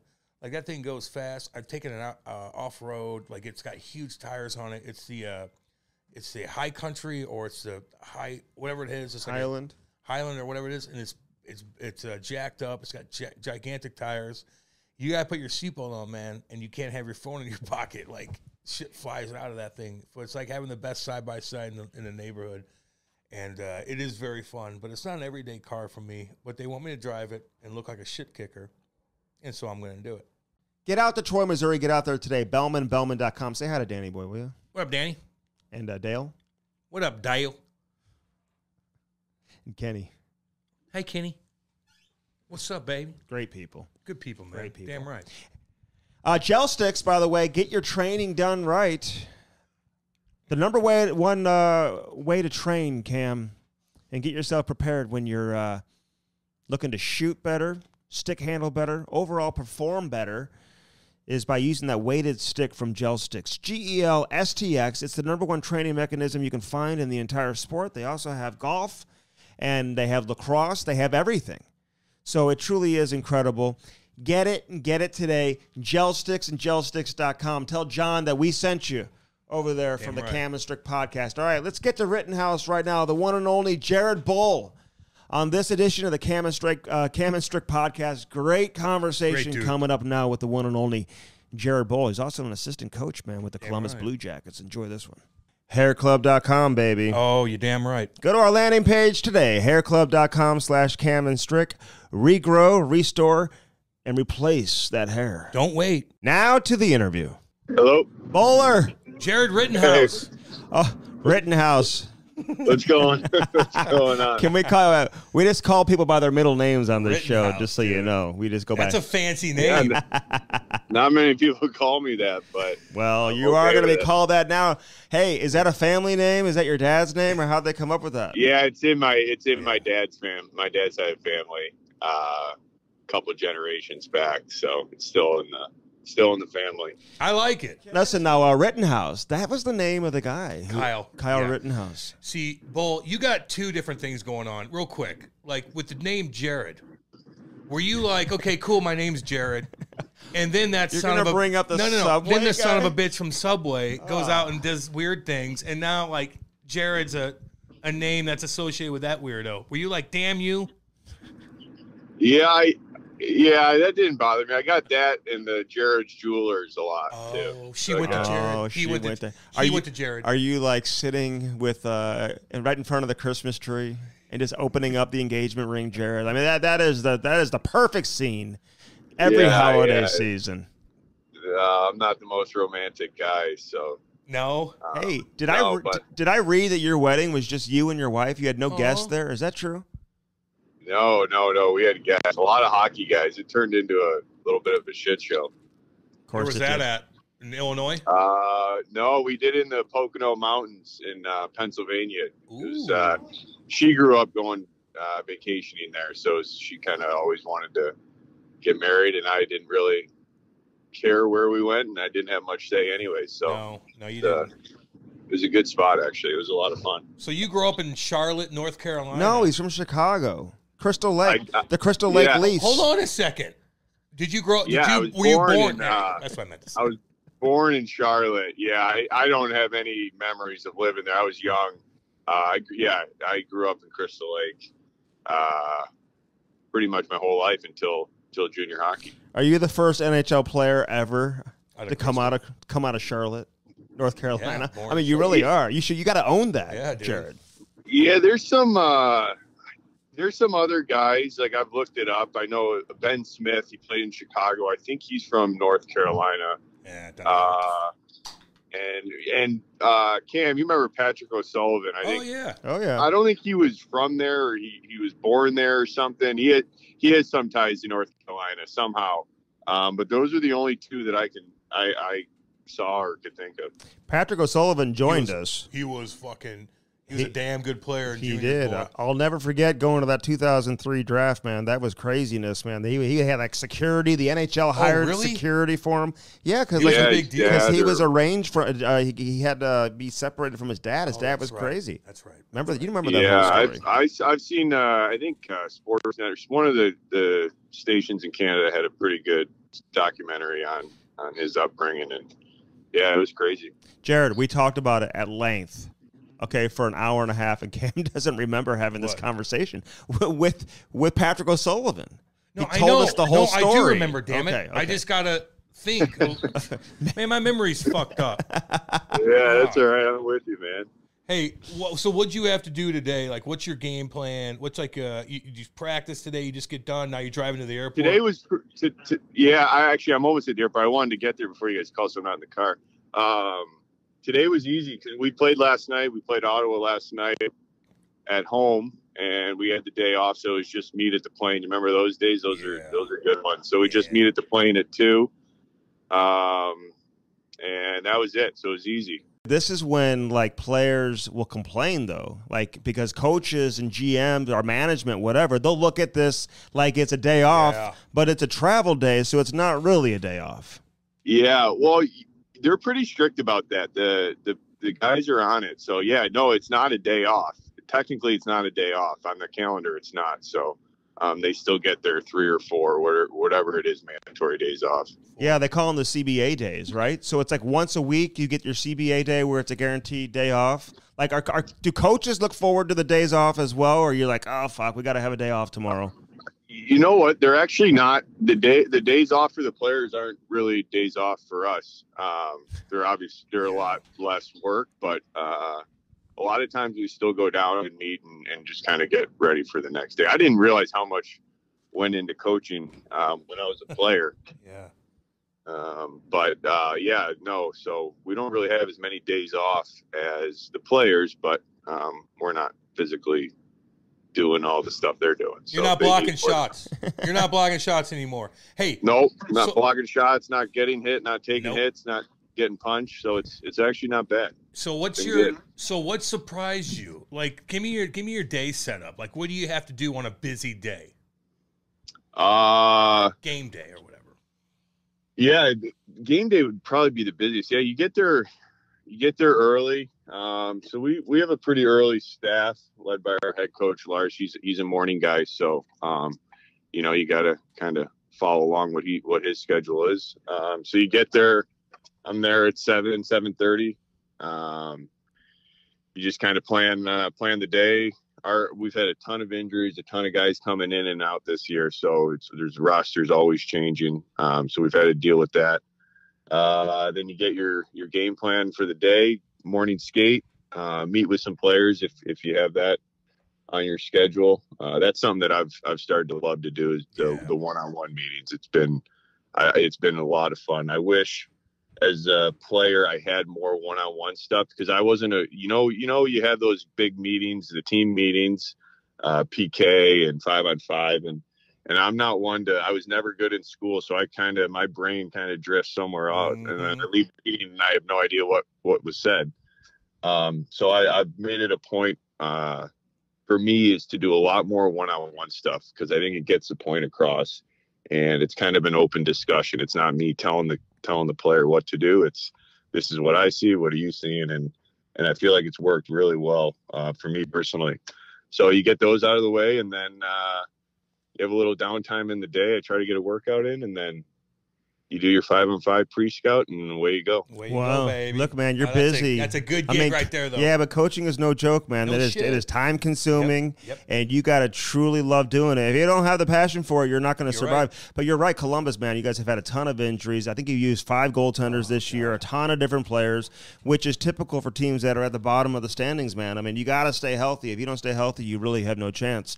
But, like, in terms of, like, coaching, man, how'd you get into it? Like, people would say, Jared Boll, just the way that you play. Like maybe that style of game, that mentality wouldn't transition into coaching. But, you know, we see it here with Craig Berube, the success that he's had, man. Like, did you always, or did you ever see this for yourself, Jared? Like, could you have ever seen yourself going into coaching? No, I didn't plan it out this way. You know what?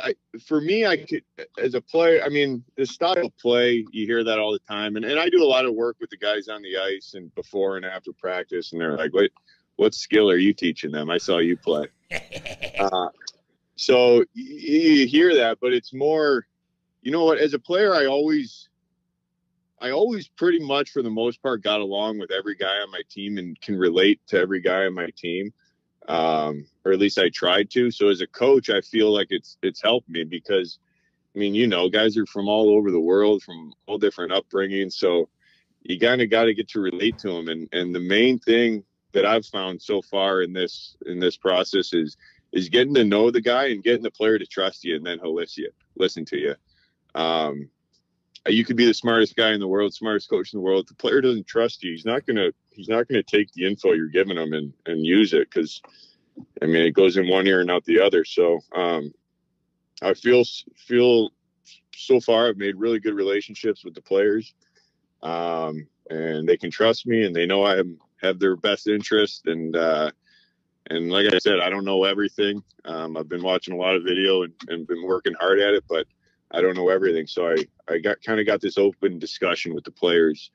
And I feel like it's really been working and seen some improvement in our guys, and I love doing it. Yeah, well, they need a player like you, or a coach like you, who played the game, who can speak the same language, who has their best interests at heart. They know that they can confide in you, and you may not take everything in your meeting back to the coaching room, man, and some stuff can stay between you and the player. Hey, what'd you tell that Lane Pederson, though, when you met with him after he had that fight with Trent Frederic? Did you tell him, hey, did you tell him, do not do that anymore? Jared Rittenhouse. Don't be fighting. Rittenhouse, you got to let him know. Come on now.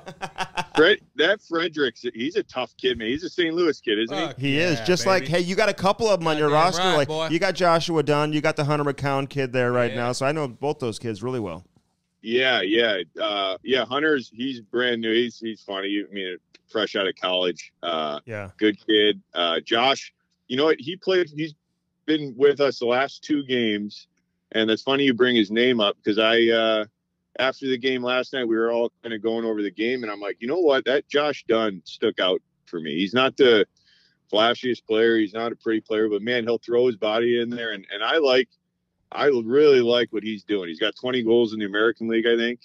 And man, this kid's got a shot at making a career out of this. He's willing to do whatever it takes. He protects the puck, too. Yeah. Like, down low, he can protect the puck. That was always his game, even when he was like 16, 17. Hey, but what'd you tell the Pederson kid, though, when you met with him? Like, when you see him fight, do you just kind of close your eyes knowing when a kid is going to be, like, overmatched in that situation? You know what, Petey, he's we got him off of waivers. We needed some bodies, and I've spent some time with him, and he's really, really grown, and he was taking steps. He was playing really well.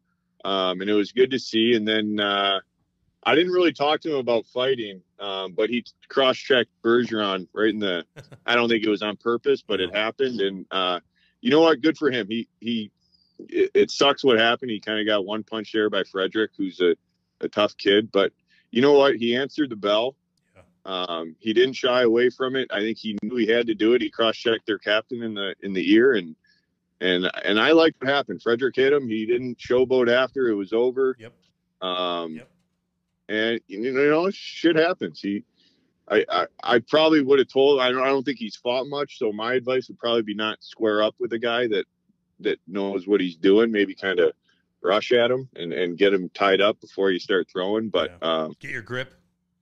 Yeah, but Cam, you know, man, you learn from experience. You get beat up a few times, and you learn what to do and what not to do, and you're not going to win them all. So I have no problem with it. It sucks what happens, but good on him for answering the bell, and he knew he had to do it, and he did it, and took it like a man, and he'll be back. Is he okay? So, is he okay? Yeah, he's been out since then. I mean, we only have 5 games or 6 games left or something like that, so I don't know if he'll be back. Oh, so this year. So he got rocked. Oh yeah, he got his out. Okay. Yeah. Oh, yeah, he didn't just pop up. Okay. Pretty good, but I talked to him. I talked to him in between periods. I saw him, and he was upset about it, and I think a little embarrassed because anytime you get beat up, it's a little. I was more worried about getting embarrassed, to tell you the truth, and getting beat up. But he was good, and I just told him, man, that takes balls. It's not easy to do. So good on him for doing it. Yeah, you gotta learn from it. But on the other hand, it's like you did step up. I didn't know he's gonna be out that long. I thought he popped back up. Damn. But you're right, man. Like I think if fans really looked at it like that, like you got to have the balls to be willing to drop the gloves. It's not always but about. on the other hand, you can't get caught like that. No, I know, but he'll learn. He'll learn, like you said. I know, but no, yeah. I mean, it's a tough way to learn, but but I was impressed how Frederic handled it. He could have handled it way different, but he knocked him, got him good, and skated to the box. So good on him for doing that. Hey, what'd your mom and dad do for a living? How'd you get into hockey? I know you North Carolina, then you go to Illinois. Like, who'd you play AAA? You started getting into it at a young age? Yeah, at a young age. My dad grew up in Detroit, so he was a big Red Wings fan, so it was easy. I mean, at that time when I was growing up, it was easy to be a Red Wings fan. They were pretty good, and they were winning a lot. So I fell in love with them. And, my dad was just a general contractor, hardworking guy. My mom was at home I had 2 brothers, so 3 boys. I was kind of the only one that got into sports. My brothers are both musicians and photography. They're kind of got the artsy side of it. And I was never into that. I was never really that great at school or didn't pay attention as much as I probably should. But I just fell in love with hockey at an early age, and my dad got me into it. And for some reason, ever since I was a kid, man, I loved Yzerman and Fedorov and those guys, but I was drawn towards the McCartys and Joey Koshers and Chris Draper, and those were the guys I thought the way they played was awesome, and I kind of modeled or tried to model my game after those kind of players. And that's how I got into it, and it's all I can remember wanting to do as a kid. Hey, so when you're coaching, though, like you said, you weren't great in school and all that, and a lot of people listening can relate to that, man. There's no doubt. And you didn't have to be good at school because you were good at hockey. But like when you're coaching, do you have to know technology? Do you have to know computers? Like, are you? Is it kind of like a new world from that standpoint? Like just in terms of how to function in the professional world, man? Because you're no longer a player now. You got to be able to do some computer stuff, right? Yeah. Yeah, no, that's a great question. Big time. And I'm learning as I go. A guy on our staff, he's really, really good with the computers and stuff. So I've been sitting with him a lot and doing video and learning that. And I'm 4 years into this, and I've learned a lot. And I wouldn't say I was a dumb kid. I just wasn't interested in school. I got you. I'm the same way, man. So if you give me a computer and it's hockey, yeah, I'll sit there for hours and do it. But you give me a school or a computer and tell me to read about, I don't know, biology or whatever. There's no chance I'm doing that. So it's something that I'm passionate about and love and interested in. So. The computer stuff, I'm getting there. I'm not great at it. But I've gotten a lot better, and there's a lot of hours watching video, watching film. And I kind of thought as a player, I would think the coaches kind of overcooked it a little bit. But you need to know everything and what's going on. So, the hours and time spent watching video and stuff is, it's a real thing. What's the hardest thing that you have to adjust to? Like, what's the most difficult, you think? Like, it's like knowing a bit about every team, every player, like that kind of stuff? Yeah, so I've been around great coaches, especially since I've been done. I spent 3 years with Torts, And I had a lower role, but he was nice enough to bring me on his staff. And I don't know if you guys know Torts at all. He's a pretty private guy. So to bring, good luck. I know. So, but he always hey, listen, Jared, he gets back to me every time, and he's so polite. He's so polite. I know. I'm telling you, that guy, if he hears, he'll probably be pissed because I'm giving him. He is awesome, one of the best. But he's a private guy, and in his locker room's his room, man. There's not many people allowed in his dressing room. I got some good stories. I don't know what I want to say now, but a lot of people aren't allowed in his dressing room. So for him to bring me in and let me be a part of it, I felt a lot of responsibility, and I didn't want to let him down. I didn't want to screw up a good chance. So learn from him. But yeah, sorry. What was your question? Cam, what was your question? Well, my question was, what's the most difficult thing? Like, what's like every day? Okay, this is the most difficult part of my job. What is it? Yeah, so for me, it's knowing all the systems, all the face-offs, like to know everything throughout the game, because the players will ask, and you got to know what's going on. So for me, so far the hardest part is just understanding what every guy on the ice is supposed to be doing in that certain play. Because as a player, as a winger, for me, I knew my job, and that was about it. I know centerman and D were probably more responsible and knew more was going on, but so to know what every player on the ice is supposed to be doing at certain times has been tough for me to get to know, but I feel like I've done a pretty good job of picking it up pretty quick. So it's okay to say you don't know. That's one thing I've learned. It's okay to say, hey man, I don't know. Because I've played for coaches that think they know everything, and they don't. So you know that, and it's okay to talk about it and say, hey man, I don't know, I'll figure it out. But so for me, that's been the toughest part. Hey, are there a lot of coaches who you know that well, like who are kind of fresh out of the game? Like I don't know how well you know a guy like Steve Ott, who's here, who goes straight from playing, and all of a sudden he's in the NHL. He started off as an eye in the sky and ended up finding himself down on the bench, much like you know, but like you don't see too many guys who don't go coach in the minors, Jared, before finding their way to a coaching staff in the NHL, you know? Yeah, no, I know Otter a little bit. Had some beers with him here and there, but I don't know him really well. I know Derek McKenzie really well, and he was a coach for Florida. He's in Sudbury now, but he was in Florida for a little bit.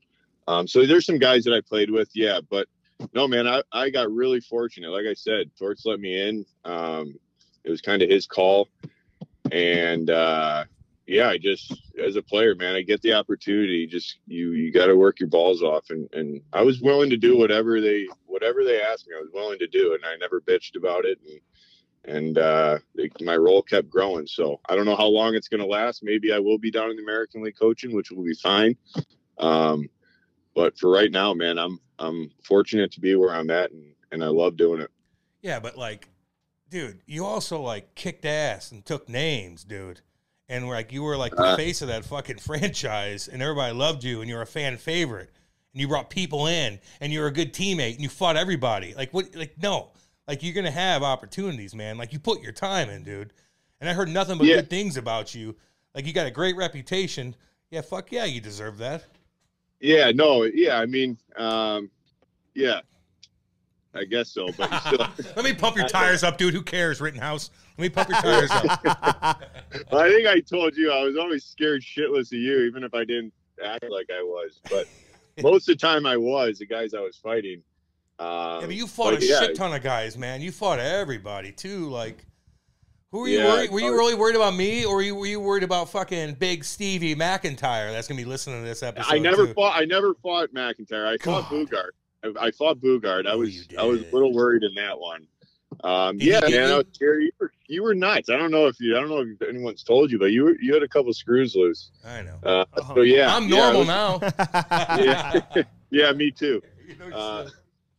But no, I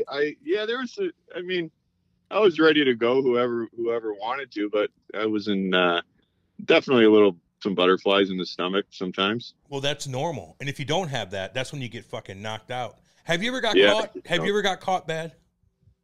Yeah, a few times.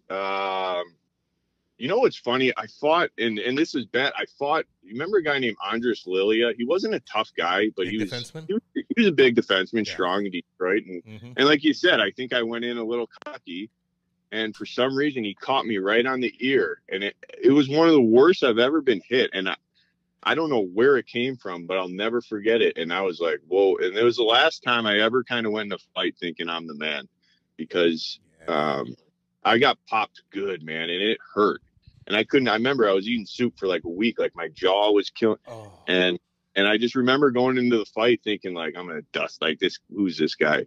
And popped me good. And it's the last time I ever went into a fight thinking this is going to be easy.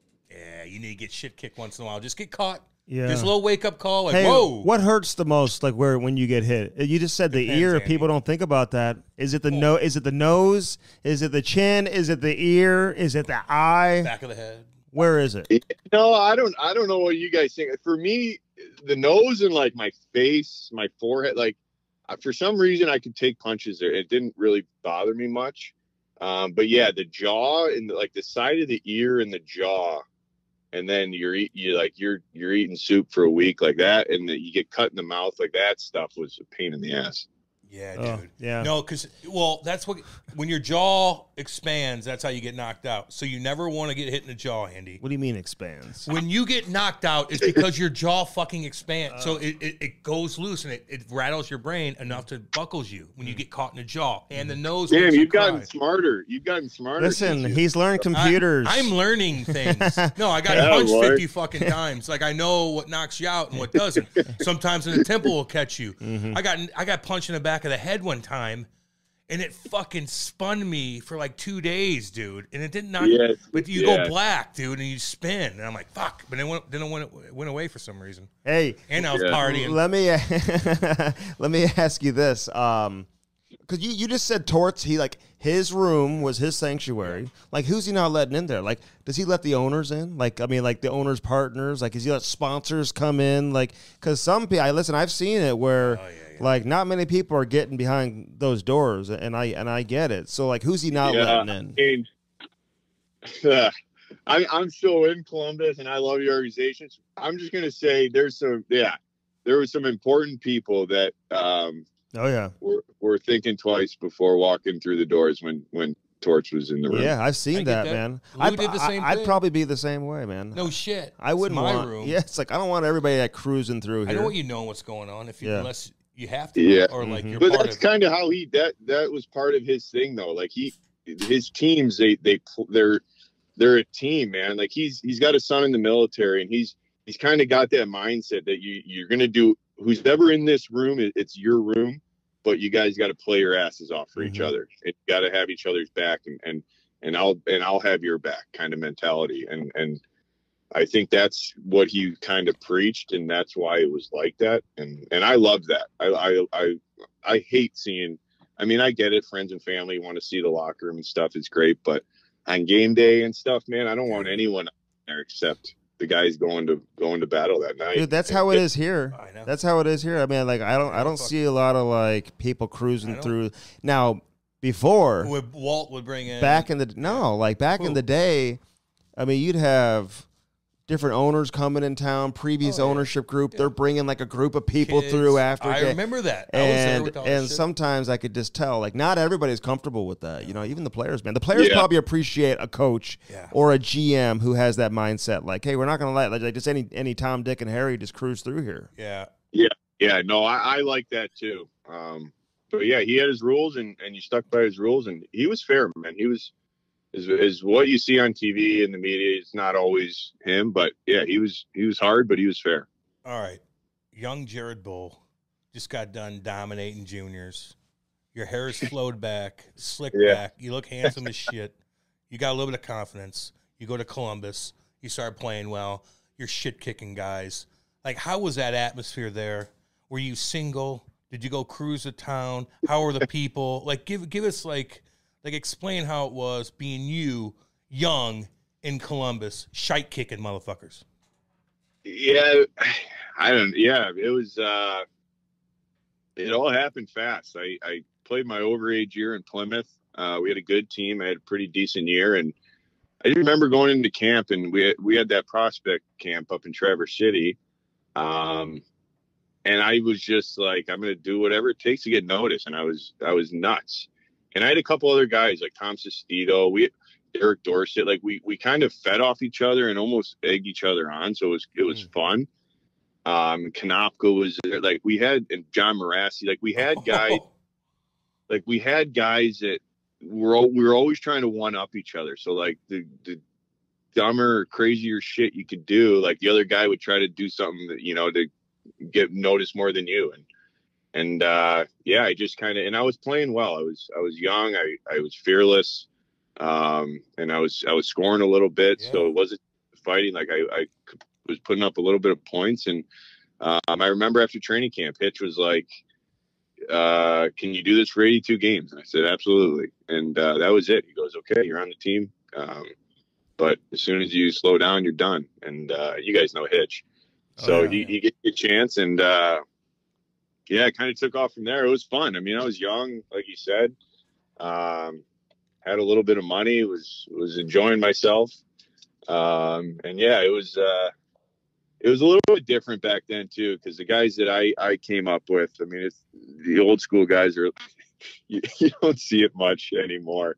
But there were some beauties. So I might've picked up a few bad habits along the way, but for the most part, I had my head on straight and had a pretty decent career. And, the older I got and I started getting banged up a little bit, got married, my wife got pregnant, and, I just wasn't living that healthy of a life towards the end. And I had a daughter on the way, and I said, I think it's time. Yeah, no, I hear you. And by the way, Hitch, I asked Hitch today to give me some stuff on you, whatever. I mean, listen, he loves you, man. Yeah, says you're very funny. Yeah. You worked your ass off. There's no doubt. Hey, you were making 1.7 at one point, dude. Boy. Like, I mean, it signed you a 3-year deal, making 1. Something was like a 3-year deal, over $5 million for that 3-year deal, in addition to the other deals you were making, man. So made some money. You were raking it in, dude. I'll give props to your agent for negotiating that deal for you, for sure. Yeah. I was making decent money. But you know what it's like, man. I didn't really understand the concept of money. I never really learned what it was all about and finances and stuff. And I know a lot more now, but yeah, I wasn't a huge spender, but you got some money, you can kind of do whatever you want. I was single. I didn't have really anyone to answer to. And yeah, I enjoyed myself a little bit. Dude, hey, trust me, I get you on that, homeboy. I thought I was fucking Bill Gates. Like, compared to in your own little bubble with your buddies that are like living with their parents, like you're making a shit ton of money. Mm-hmm. So, well, I was making $200 every 2 weeks as an overage in Plymouth, and I thought I was rich. Yeah, compared to you're taking the guys out and shit. Yeah. Hey, how was it like going out when you're single? And you don't have to get detailed because I don't want to put, but like, would girls come up to you and say, "Hi, what's your name? Oh, I'm Jared. What do you do? Oh, I play hockey." Do you go to Ohio State? And they're like, well, what's that? Well, I play for the Blue Jackets. Are they like, oh, I know the Blue Jackets? Or were they like, oh, well, what do you mean by that? You guys are beauties. They're like, we know Ohio State football. You got great hair. I'm going to go home with you anyway. But what do you do again? You play on the football team?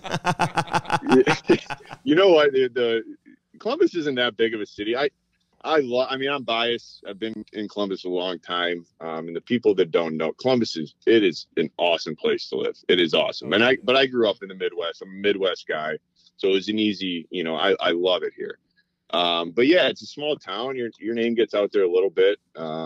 We had some decent teams too. So a couple of years we were a little bit at the talk of the town, but nothing trumps Ohio State football, man. No.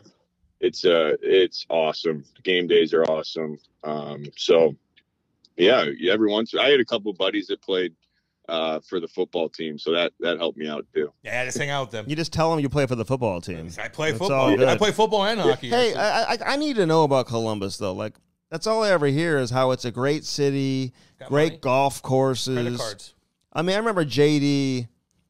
A true story, when he was still running the Blues and was on the way out, the ownership group was out, new ownership group coming in, and, you know, got wind of a meeting that he had in Columbus with the owner. And I remember saying to him, like, why would you go there? And he was like, what do you mean? That place is awesome, dude. Like, they got great neighborhoods, great restaurants, unbelievable golf courses, you know. And then, like, you know, the team is trying to find their way. You get Johnny Gaudreau last offseason. I heard the same thing. What a great place it is to live. Like, what's so different about it? Like, what's so great about Columbus? I'm trying to understand, because it is a cool college town, man. There's no question. I've been there, hung out, had a lot of fun. I was there for 10 days during a USA Hockey training camp back in 2004. It's a great place. But what's the secret about it? Well, you kind of said it all. I mean, it's reasonable living prices. Like, there's really nice areas. Really nice homes, neighborhoods. You said golf courses. I belong to Muirfield. Then there's probably five. I think there's 5 of the top 100 golf courses in Columbus, which no one would ever think of. And the joke around here is everything's how far is it? 20 minutes, 30 minutes with traffic. So it's easy to get around.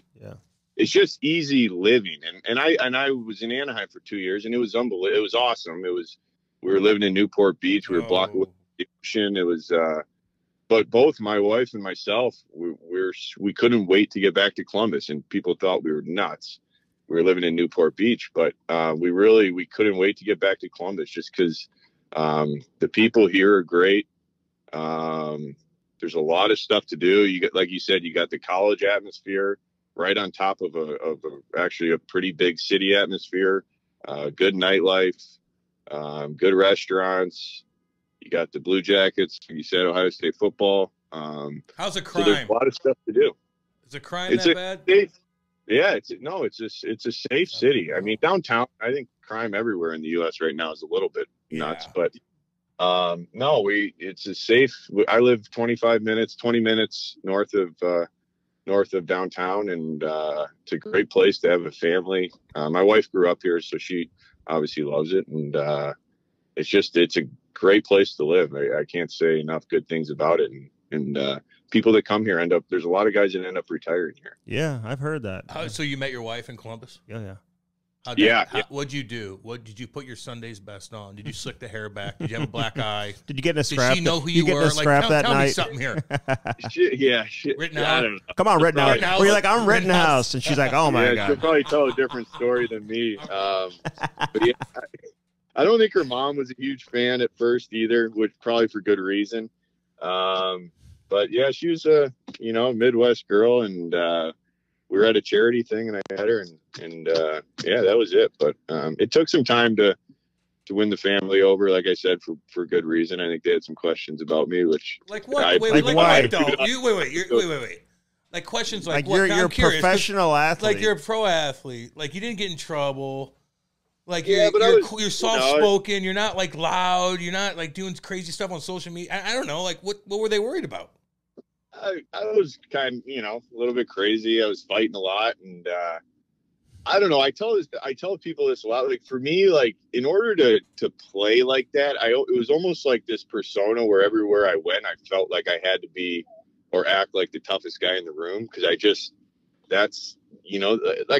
said, I didn't say much, but I just loved that feeling, and it carried onto the ice, and it was just kind of a lifestyle. So, I was going out a little bit, and I get that.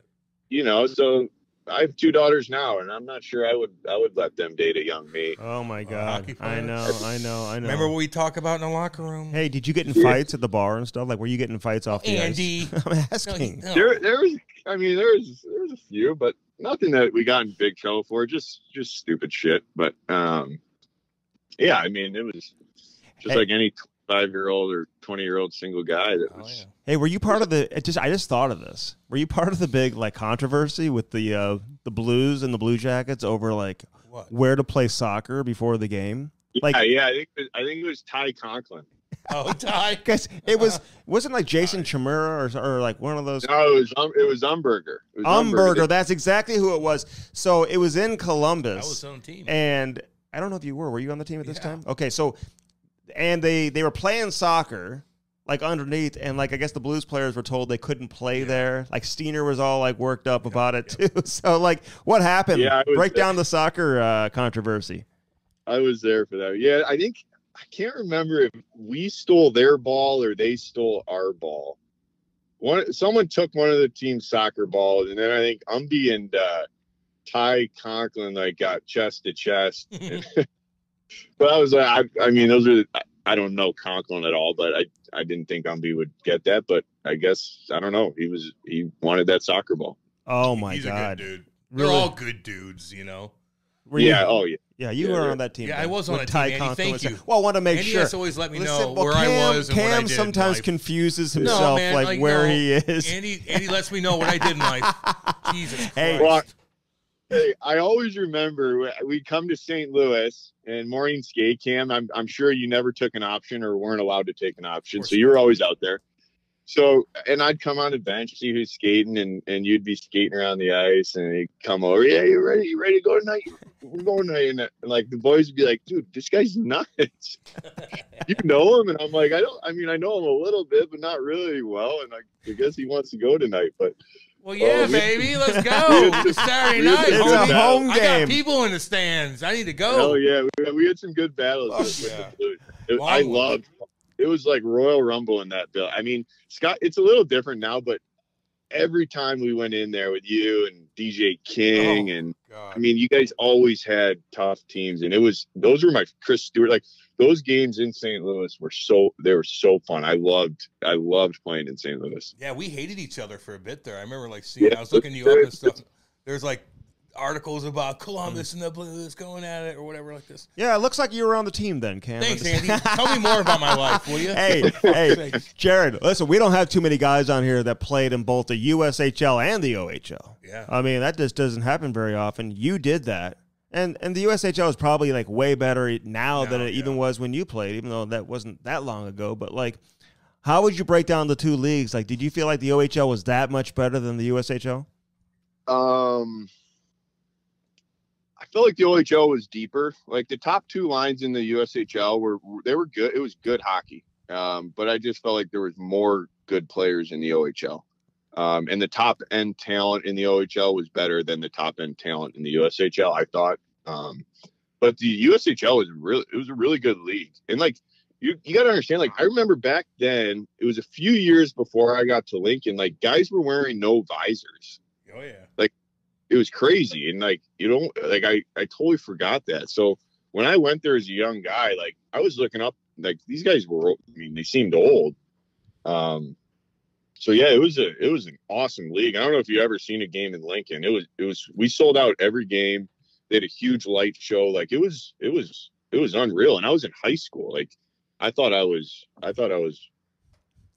King Dick. Cool. Yeah. Like, it was, the USHL for me was awesome. It was my first time away from home. Like I had a lot of fun and Lincoln was a great place to play. And yeah, I was going to go to college. And like I said, college just wasn't probably the right path for me. And I knew Mike Lucic a little bit. And I kind of wanted to stay in the U.S. And everyone said, "Oh, you're one of those Americans that pick where they go, either London or Plymouth." But no, I knew Voluch, and he traded for me, and I got to Plymouth, and Plymouth was great too. Yeah, but Plymouth wasn't like Lincoln. Like if you went to London or Windsor, or like Kitchener, or Kitch, like or Guelph, like you're in like the mini NHL. Where Lincoln was kind of like that too, but everywhere else, but Plymouth was a nice rink. But it wasn't like in your face fans and like walking around the city and people know you. Like, right? Yeah, it's like CompuWare's playing in the rink over. I know. It's really weird. You would have dominated in Windsor, though, Jared. They would have liked you there, boy. No, the old barn in Windsor, it was the best, man. It was the best. But no, Plymouth wasn't like that. I mean, our crowds weren't great. We had the same, the booster clubs or whatever you call them that were there all the time. But yeah, no, it wasn't even close to like Windsor, London, Kitch. But we had a good team. We went to the Memorial Cup my last year, so we had a good team. So it started to grow a little bit. But it was I loved playing there. I loved playing for Volucci. He always had tough teams. Oh yeah. So fit my style perfect, and he played me a lot, and I got a lot better there. Hey, Conklin versus Umberger. That's so funny. over the soccer ball. I remember writing about it. Like they both lose that fight. That's hysterical. Hey, what about Ricky Nash? We've had him on. Oh yeah, he's cool as shit. Like, was he cool as fuck? Everybody kind of like follow his lead. Like, how was he? Yeah, he's awesome, man. He's a quiet guy. He's a real like private guy. But I got pretty close with him, and we had a lot of fun together. He was great, man. He was such a good player. And now he's still around the organization. He's doing a lot of good things. He's he was definitely the superstar here. Everyone knew him. Did you deserve 3 games for your hit on Patty Maroon? I want to see that goddamn thing. Did you deserve 3 games for that? You know, it's funny. Someone showed me that. I'm like, now that I'm coaching, I'm like, what the hell was I doing in the corner as a right winger? But that was my move. I'd leave. I'd kind of sneak down from the point because guys coming. I mean, you can't really do that hit anymore. But guys coming around with the net with their head down, you could pop them. Like Rafi Torres was the best at it. Oh yeah. But yeah, I mean, I don't know. You know why I got 3 games for that? I think I was a repeat offender. Were you? Wasn't that before your suspension on Belmar? Like, how many suspensions did you have? So I got kicked out in my first NHL game, like in the second period. Ever? Yeah, my first NHL game ever. I got kicked out. I had a ton of family that I'll never forget it. I probably played like 3 minutes, and Travis Mullen was coming across the middle, and I hit him a headshot. It was either an elbow or shoulder, but yeah, I got kicked out. So I kind of had, from the first game, I really kind of I had to be careful on how I hit. So yeah, I probably did deserve 3 games, to tell you the truth. I didn't think it was that big of a hat. Then the Patty hit wasn't that big of a deal. Then you fought him, like when he was in Anaheim. I think you fought him when he was in Edmonton. Actually, his first year in Edmonton, you fought him. And you caught him with that uppercut, dude. Like, I was watching a lot of your fights. I said to Cam this morning. He throws uppercut bombs. I was like, dude, this guy threw more uppercuts than I can remember and landed uppercuts. Was that like your signature move during fights or what? Yeah, because you can kind of disguise it. Like, if you throw it right, the guy, like, if a guy sees it coming, he can kind of, use his shoulder, his arm to block it. But like an uppercut, like, I would always try to get the guy, like, kind of bent over a little bit, and then you can just kind of get an uppercut in there, and they wouldn't really see it coming. So you could get guys pretty good.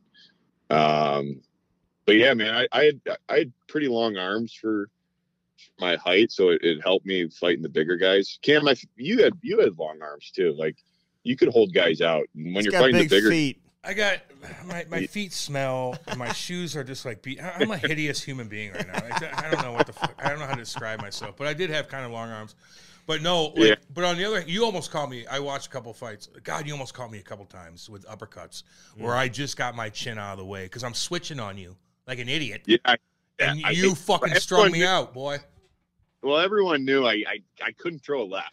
I was terrible at throwing left, so if you switched on me, I was in trouble. And the one fight versus you, I knew I was ready for it. And I was like, all right, I'll have to take a few, but just hang in there. And you didn't embarrass me too bad. Yeah, but listen, Rittenhouse, you got Reaver with an uppercut too. Oh, I'm curious, man, because like now that you're on the bench, you're coaching, like he is the king, he's the toughest guy in the league right now. He's got that reputation. Where would you put him in terms of guys you had to fight during your playing career? And like now he's like the toughest guy in the league. Like, did you ever look at him as like, wow, Reaver is like truly one of the toughest guys in the league? Like, how'd you look at him when you were fighting? I mean, I don't want to disrespect him at all, but I didn't at the time. He was younger though too. Like, like he's way different. I fought him when I was in Anaheim. And he was, I mean, older now, and he was tough. But when he was in St. Louis, he was a young guy. Like, so I was never like, there was McGrath and Peros and Boogaard and DJ King. Colton Orr. Like, those were the guys that could hurt you. I never looked at, like I said, no disrespect at all, because he's tough. I never looked at him that way because he was just a young guy at the time. But now you see him, and yeah, he's definitely, the top dog. I do have to give, because he's on our team now, so I'm going to pump his tires a little bit. But he doesn't say much, or he's not out there. But the Erica Branson, man, I could put him against anyone in the league. Who'd he catch, or did he get caught by somebody? He fought twice this year, I think. I don't remember who, but I've seen him. Man, he's a big dude, and he's tough. He doesn't fit as much. He plays quite a bit, but that guy's right in the top three with, right now it's probably Reaves, McDermott, maybe Delorier, and I'd put Goody in there too. Lucic, you got to throw Lucic in there. He just knocked out McDermott. That's who I was thinking of. Yeah, that's Lucic. true. Yeah, he knocked him out. Yeah. Can't forget about Luch. I fought Luch. Luch was always a good. I liked fighting him. I mean, he's awesome. He was tough, but yeah, I always did. I did okay against Luch. Well, no one ever puts him in that category because because he's not just a fighter. You know what I'm saying? Because he's one of the toughest players in the league, but he's also been a guy who could play over the years. He's a tough son. Scored 30 1 year. You know what I'm saying? He's so people forget about him sometimes when you're talking about the toughest guys in the game. Hey, listen, I do want to ask you a couple things about Columbus real quick. So Johnny Hockey gets there, man. There was so much hype. How's the season been for him? Just trying to find his way, and the team not having a whole lot of success and all of that. Like, what are you seeing from him? Yeah, it's been a grind for everyone this year. I'm not going to lie. It's been a tough year. Learned a ton, but Johnny's been awesome. Came as advertised, man. This guy can create stuff out of absolutely nothing. And it's hard for him. He came, he played with Kachuk and Lindholm for how many years?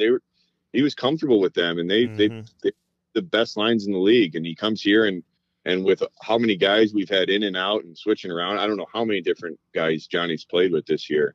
But he makes everyone around him better. He's unbelievable at creating offense when there's really nothing there. So yeah, Johnny's been awesome. He's a quiet guy. He comes to the rink, plays hockey, he leaves. Like that's him, and he's awesome. He's been really good for us, and hopefully here the next few years we start to build on it. And he's an elite player, so we can't waste the best years of his career, that's for sure. And what about a guy like Patrick Laine, who he's a scorer? He's hurt a lot, man, which you just cannot control. Like he's just always one of those players for me, like from afar, you're like, man, he could be so much better. Like he came into the league. I've seen him score 5 goals in a game. He had an unbelievable rookie season. How do you like handle the challenge of trying to get the most out of a player like that who's so talented? Yeah, Patty's a different guy, and he's awesome. And Patty loves hockey, and I don't think people see that just because of the way his personality is. But man, I've been around hockey for a while. I haven't seen too many guys shoot the puck like him. Like he makes goalies look silly. And sometimes it's not the hardest shot is release. Like he's unbelievable when he's on and he's scoring. And, the biggest thing for us, we try to keep Patty engaged. You got to keep him engaged. He came up with the idea, him and one of the coaches, about trying to play center. I don't know if you guys saw that experiment. And he was lights out. And I think it was just because as a center, you got to be on the whole shift. You can't, like as a winger, you can kind of get lost around the wall, but, he was awesome. And he only played 2 games and got hurt, I think he was just excited about the challenge. And, so to see that, it was really cool. And then he got hurt, which sucks, but, he's a top end guy, and to have those pieces between him and Johnny, and there's a few other guys here with Cam Janssen and Marchenko. There are pieces here, but you know what it's like. You can't. It takes experience to win in the NHL. It is so hard to do it for 82 games. It is so hard. So that's why I'm always amazed by guys like Crosby and Stamkos, like these guys that have been doing it, winning every single year, playoffs after playoffs. It's impressive. So, like I said, we got really good pieces here. It takes a little bit of time, but I'm looking forward to the challenge, and hopefully we start moving upwards here in the future. Yeah, we're rooting for you, man. Like, truly are. Like, what do you do? Okay, so tonight you fly out today. You get in. Yeah. Like, what do you do? Who are you hanging out with? Is Jody Shelley on the trip? Is he your buddy? Yeah. Like, what do you do? Yeah, I see Jody. Every once in a while we'll go out. I don't know. It's Toronto, so probably just go. A couple of the other coaches will go grab a beer, grab a bite to eat, watch a hockey game. It's awesome, man. You know what it's like. Yeah. The NHL. I mean, you can't take a day for granted. It's. But you don't have to. But you don't have to go. Okay, so you land in Toronto. You don't have to be like, okay, I got 3 hours of video. I'm gonna watch by myself and edit things for somebody or something like that. You're like, okay, I could chill. I could relax a little bit. Maybe I have family. I gotta go do some pre-scout. I gotta do you don't have to do shit when you land tonight. Let's say. No, sometimes you do, but it's another thing I'm learning is just managing your time, man. Like, it's all up to you. You got your shit you got to get done, but no one's telling you when to do it. Like, if you manage your time right and you get all your work done, you got some time to yourself. So, like tonight we had the morning off, so I was able to get some stuff done. Maybe I don't know. Maybe go get a workout. What about dinner? Is your wife? How long you been with her, by the way? We've been together a while now. I think we've been married 6 years. Okay. Going on. Dating for a bit. So she knows your schedule. Was she like, damn, Jared Rittenhouse, I want you to be around me. You just retired. You just retired. Can you be around me with your handsome face and your beautiful hair? I love you. Is she like pissed that you're traveling all the time? No, man. There's hard times too. It's, she's got 2 young kids at home. So there's times where, I get the phone call and she's not in the best of moods, but you're hanging out at the Ritz-Carlton, getting a good night's sleep, eating. Well, I FaceTime my daughters, and I always at dinner. I don't want to see the whole room, so I just kind of stand up against the wall, and Lauren, my wife, will always go, let me see the room, right on the or whatever, and I hear kids screaming in the background. Oh my God, I know. It's all good. You gotta do what you gotta do, man. You're working, dude. Hey, let me ask you this before we let you go, though. Yeah, listen, the situation, man, you guys had that terrible tragedy. Like I've known Manny Legacy for a long time, like Cam has. He's such a great guy. Right. It looks like Elvis has been going through a lot, which you could completely understand after experiencing what he went through, but. Just the situation with Matisse as an organization, from your standpoint, how are you guys still getting through that? Yeah, that was hard. I didn't know Matisse real well, but I got to know him a little bit, and I know Manny and Elvis. They were, they're like a little family there, and they were really, really close. So it was really hard on them. And I think it's still, Manny doesn't talk about it much, but I know that it's still there, and same for Elvis. They've dealt with a lot, and Elvis had another family member pass this year, so it's been tough, and that's stuff you can't really plan for. Mm-hmm. It was a tragedy in the way it happened, and it was really sad. He was a great kid, had a really bright future, was a really good goalie, always a smile on his face. So it's been tough. It's been hard on everyone, but definitely those 2 guys, I think it's been the hardest on. Yeah, no doubt about it, man. We wish everybody the best. Yep. Hey, I was thinking about this earlier. Like Rick Nash had his jersey retired. Who's the next one for Columbus? Do you guys have another one? Is that you and Jody? Is Johnny Hockey gonna have his jersey retired before he retires? Who's the next guy? Jody might be the most popular guy in the organization. Yeah, so really, we like. But you never know. But I don't know, man. It takes a lot. Umberger. Throwing. I don't like them throwing. I was listening to something the other day. I don't love the throwing the statues up and throwing jerseys in the rafters. I think that's really, really special. So I don't know. I don't know who's next. We'll see. Obviously, Nasher's deserving of it. But right now, I don't know. Well, you can't manufacture it, and you see the fact that you can't name one. Listen, I love that answer, because I agree with you. Teams are just throwing up statues left and right. Man, I mean, I just remember when I was a kid, like if a player had a statue, you truly were like an iconic figure, like you know? Well, yeah, like not just an all-star.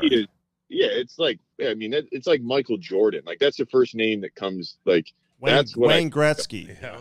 Yeah, like those guys. Like maybe 2 or 3 guys ever. Like those are the kind of guys that I think of as statue. Not saying I don't want to be disrespectful and say guys aren't deserving of it, but it's just I don't know. Those are real important, I think. So I don't know. I mean, Foligno's had a good career, Atkinson, but like I said, I think it takes a lot to put your number up there. Yeah, no, I agree I'm with that, with big you, man. boy. And I know you're busy. We love the organization too, man. Yeah, we know a lot of guys there. I've known Yarmo forever, and JD, and he still has his family here in St. Louis. His little grandson plays with my son, so great family and everything. So, man, we wish you guys all the best. Rooting for you, Basil homie. McRae too, man. Basil, Razzle Dazzle, Basil. Baz, we haven't even talked about Baz. Oh, what do you have to say about Baz? I love Baz.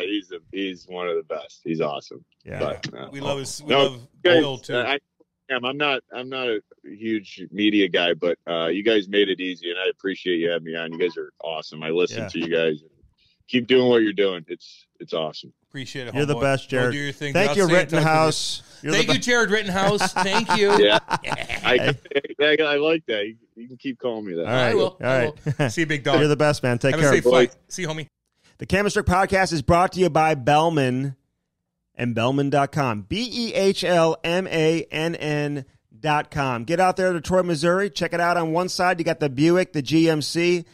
Options for everybody. Then right across the street, you got the Chrysler, Dodge, Jeep, and Ram. Again, find something that works for you and get yourself a new set of wheels in time for the winter. All right, that was Jared Boll. Great conversation, dude. He's a coach. I love you can tell he's got that rapport with the players, man. You can tell that he's got the passion. You can tell he's got the patience. He's got the work ethic. All things you need to be a good coach in the NHL. Yeah, they're going to like him a lot, man. And they already do like him a lot. And I know that the one-on-one sessions with Jared Boll and some of the players he probably gets a big kick out of that because they listen to him, dude. Mm-hmm. They respect the hell out of him. He was a great teammate, played a long time, and he's doing a damn good job. Let me present a scenario for you. What if the coach is like, hey, Jared, when you go meet with that player, find out what he's been doing in his off time. What's he been doing? He's been going out, whatever. And if that player says, yeah, dude, I've been doing this, doing that, and, like, he's telling Jared that in confidence, and then Jared goes back to the head coach, and the coach wants to know, like, how do you handle that, you think, if you're Jared Boll? Well, I think you got to be honest. Really? I think you got to be honest with it. Depends on how the coach. What if the player doesn't want him telling the coach? Well, then don't do it. I mean, what if the coach said, you work for the coach, you don't work for the player. You got that? You work for the coach and the organization. You don't work for the player. So there's a balance to it. So if there's something that you have to repeat to the hierarchy, you have to do it. That is your job. Now, there's ways to do it. And there's some things that you could sweep under the rug that you can handle yourself. You have to balance that. Mm-hmm. But you can't just neglect to go and lie to him. Now you're in no man's land. Because you know what? You'll get fucking fired. How tough was he? Very tough. Very tough. Look at our fights, man. I mean, he's a big boy, too. Yeah, he had a long reach. 6'3". Yeah. He's a Chicago boy, man. I feel like there's a lot of similarities to those who grew up playing in Chicago to St. Louis, you know, although they've always been ahead of us, you know. Yeah, I guess. But, no, they always were. Like, I guess so. Well, not as much now. The playing field has been leveled a little bit, but still, like the Chicago Mission, man, they're still pumping out great players. I showed you a video today of a kid who's like 14 years old. He ain't done shit yet. Is he drafted? Is he playing? He's not old enough to get drafted. Then whatever. Well, wait. I've seen 50,000 kids like that. No, wait. Oh, okay. No, you have, though, Andy. You played against them, didn't you? 50,000? No, but one on every team. One on every team growing up. There was a kid just like that. Dominant. Half of them did shit. The other half maybe went to college. The other, whatever. What if you went to college? I'd flunk out. Did the USHL ever draft you? I was tendered with the North American League when I was young. Yeah, but like the USHL. I was young as there's not like I was young as fuck. Mm-hmm. Like they did when I was 15, 16 years old. I just turned 16. How old were you when you went to Windsor? 17. 17. I got drafted by Windsor too, 3rd round, right? So I went from playing juniors in St. Louis to going to Windsor, to going to the Devils, to going to the Blues, to going to the Devils, to going to Nottingham. With some Albany. Boom, boom, boom, Albany, boom, boom. Albany. And Albany mixed it, but the Devils organization. Was right Albany there. the only American League affiliate you ever played for? Lowell, because that was Devils too. I played in Lowell. They moved. Hated it, yep. You hated it? Oh, God, yeah. It was depressing. I was going through a weird time then, too. I When- remember being in Lowell trying to find painkillers so fucking bad that I called a dentist and said I have a toothache. I know. So soft. What? You're being soft. Fucking dying, dude. From a toothache? Andy, you're a fucking idiot. Oh Andy, my you're so out of God. touch. You're so out of no. I was addicted to painkillers. I was withdrawing so bad that I wanted to kill myself. Oh. And so the only way to fucking coerce a doctor is to go to a dentist and say I have a toothache, so he gives me painkillers. You asshole. Oh, you know what they call? What'd So you dumb. no? What'd you call that before? That people Doctor called shopping. it? Doctor Exactly shopping. what How many fights would you and Jared have had? You didn't fight that many 6, times, 7? or you did? 6, 7, maybe. Who won? We both. It's kicked not the about fuck- winning and losing. No, we put That's on a your show. answer. We put on a show for sure. We used to put on a show. Do you remember having those conversations with him prior to the game? On the Yeah, day? yeah, yeah. I always did that. Are you one of these guys that has an issue with everyone being buddy? I will say this. I don't Cam. give a fuck anymore about anything. To be honest with you, I don't. So So if you're buddy, like as long as you want to try to kill each other during the play, I don't no, care. let me give you an example. I was watching On the Glass, Blues Red Wings. Yeah. And there's a lot of relationships going on there. I get that. Yeah. But you would think the buddy laughing on the ice would have been going on between like David. It wasn't. It didn't even involve David. It was more about the players from the Red Wings who were like trying to laugh with like Nick Leddy, who doesn't really show much emotion on the ice. It wasn't like he was like laughing back. Or with Verana. It was just really weird. Like during scrums, like kind of play acting like they were really trying to get each other in a scrum. Like you would do like in a pickup game on a men's league. Yeah, I know. You know what I'm saying? Yeah. And that sometimes can be a little bit it's annoying just because too people are spending a lot of money to come watch a competitive. They want you to be serious. They want you I get that. to wear that jersey and try to kill the Well, opposition. they rather you be mean. You know, just be mean And play. competitive. That's all. Don't play fake fighting Yeah. No, where you're laughing at each I get other. that. And then you got a guy from the Wings. I don't want to say who it was, but he's like laughing at the face-off dot to another player on the other. I was just like, God, man. No, I get you on that. But Like, you got to hide it a little bit. Do it during warm-up, whatever you got to do. I told you, it's only a matter of time in hockey before we start seeing players like switching jerseys and stuff like that, like they do maybe. in the NBA Maybe, and the yeah, NFL. maybe. Yeah. Well, as long as they beat the shit out of each other first and then do it, I don't care. Okay.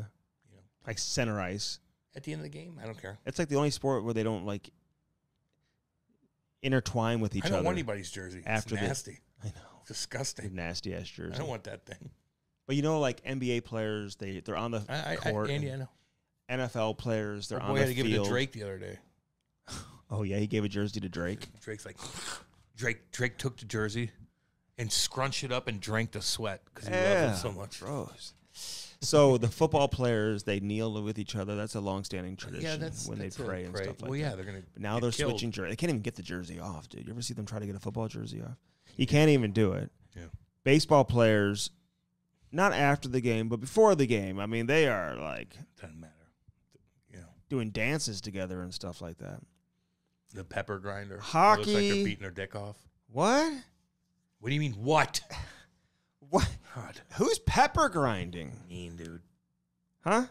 Lars Newt bar. Oh, the Cardinals, like after they like get on base. Japan. Now they do the Now salt shaker. Japan took it over, and they got little kids and like prime ministers of Japan, like they're beating their dick off. Okay.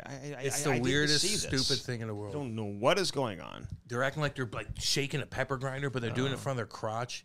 And then Japan picked it up because Why are they doing it in front of their crotch? Is that This is the way they do it. Like pepper. It's like you're beating. didn't your the dick Cardinals do that? off. Yes, Andy. So now And they're then the doing World the Baseball salt. Classic, Lars played for Team Japan, and they beat everybody, and he did a pepper grinder.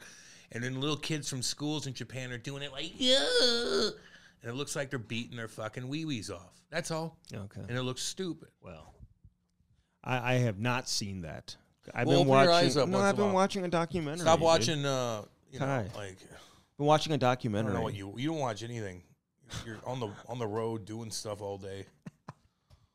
Fixing, doing this, picking up kids, doing that. Dude, you don't do, I don't know how you pay attention to hockey. Isn't it amazing? I guess. Well, I know you don't pay attention to anything else because you'll read one thing and you'll like repeat the fucking storyline for 25 minutes. And I'm like, oh God, it's not true. Like you found something. Like on the way over here, like there's got to be something else I could talk about. Let me see. Let's see. New York Times. Oh, this thing happened. That's a good idea. It's exactly what you do. Start doing that. It's exactly what you think that's why I watched the documentary on Kai? Yes. So we could talk about it. And I get that, and I don't mind that. But like, hey, but you know what? Sometimes that documentary is not even that big of a deal. Like, find a good. It was a huge deal, and you need to watch it with Kate tonight. Who cares about that kid? Just watch it today and get back to me. I will. All right. Hold your breath. I will. Just get back to me, will you? I will. Yeah, just watch it and get back. Okay, man. Let me know what you thought about that. Cam, the Cam and Strick podcast is brought to you by what? Hair Club. And hairclub.com. Go there today, hairclub.com/Cam and Strick. There are so many options. The options are limitless. Sky's the limit, as a matter of fact. So go check it out. They got great payment options, payment plans. Ask about the pill and do it today. Yeah, man. Easy peasy. No question about that. First Form and firstform.com. Be like Nick. Who's actually just a really good dude. Well, that's what it means. He's just a really, really, really good dude. Just be a good guy. Yeah. Be nice to people. You know, First Form is not just for people who look like Nick. It's for people who look like everybody. Look like you. Sure. Although, that's probably not the best example. I mean, well, yeah. You could be like a trucker or something like that. Yeah.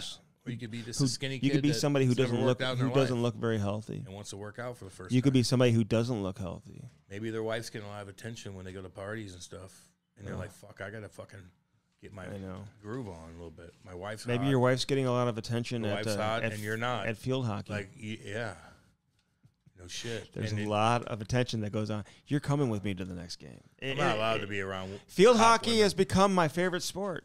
I had no idea. To be around hot Although women. they blow the whistle every 3 seconds, I don't know what's going on.